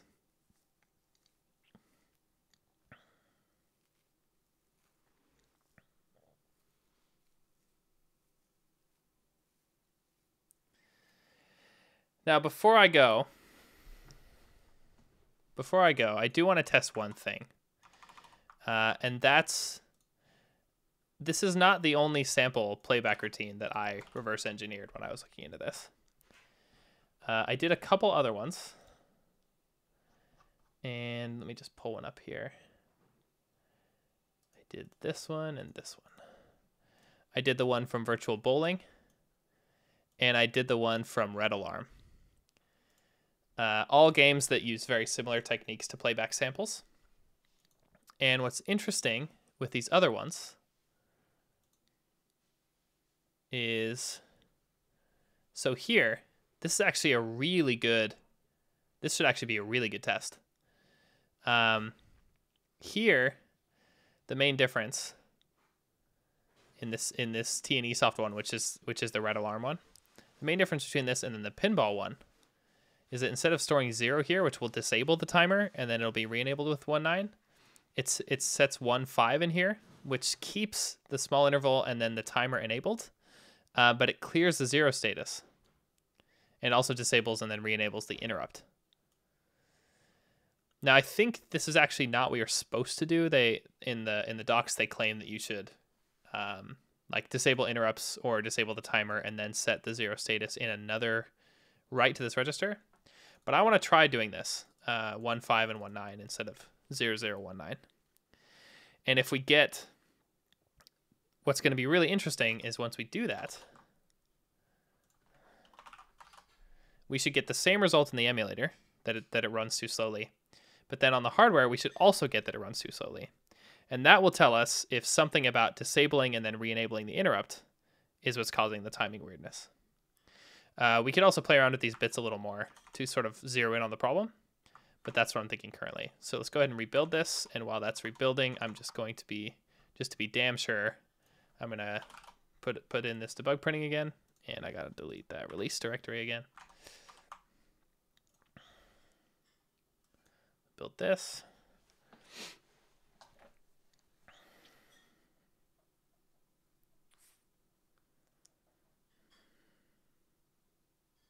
Okay, and then we'll run this.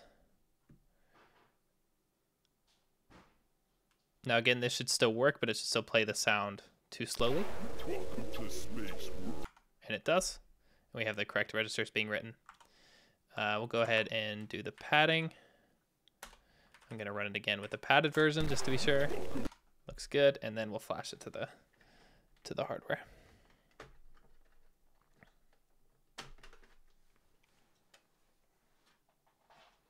If that ROM reload stuff that I built last year, if that supported interrupts, that would be so perfect for this. Because we could flash it super fast. We wouldn't have to actually reflash the cartridge every time. We could just send the new ROM over. Unfortunately, it does not. So we're stuck with this.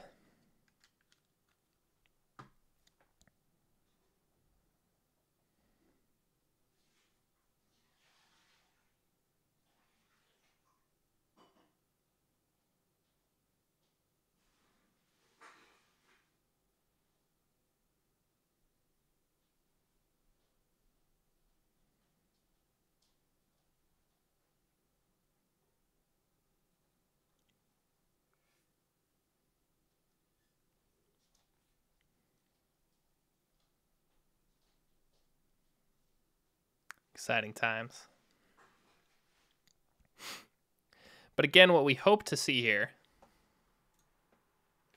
In fact, I'll disable this debug printing again. What we hope to see here is that on the hardware, this also plays slowly now.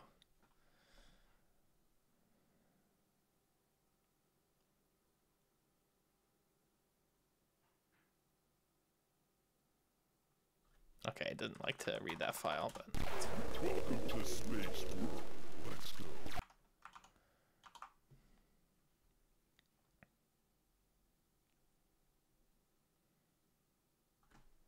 All right, moment of truth.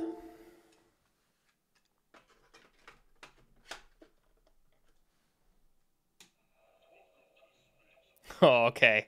Yep, it plays slowly on the hardware now too. So there's something about the timer interval in that it changes when we go to a disabled to enabled transition, or maybe an enabled to disabled transition, or maybe it's one of the other bits. But the point is, if we write 0, 0 here, it plays at the correct speed on the hardware, but not in the emulator. If we do 1, 5 here, it plays at the same wrong speed in both the emulator and in the hardware. So that's very interesting, and that's very exciting because this is the exact test that I had in mind today, and it proves at least that we're able to isolate this issue. And this may be a good way to kind of debug this.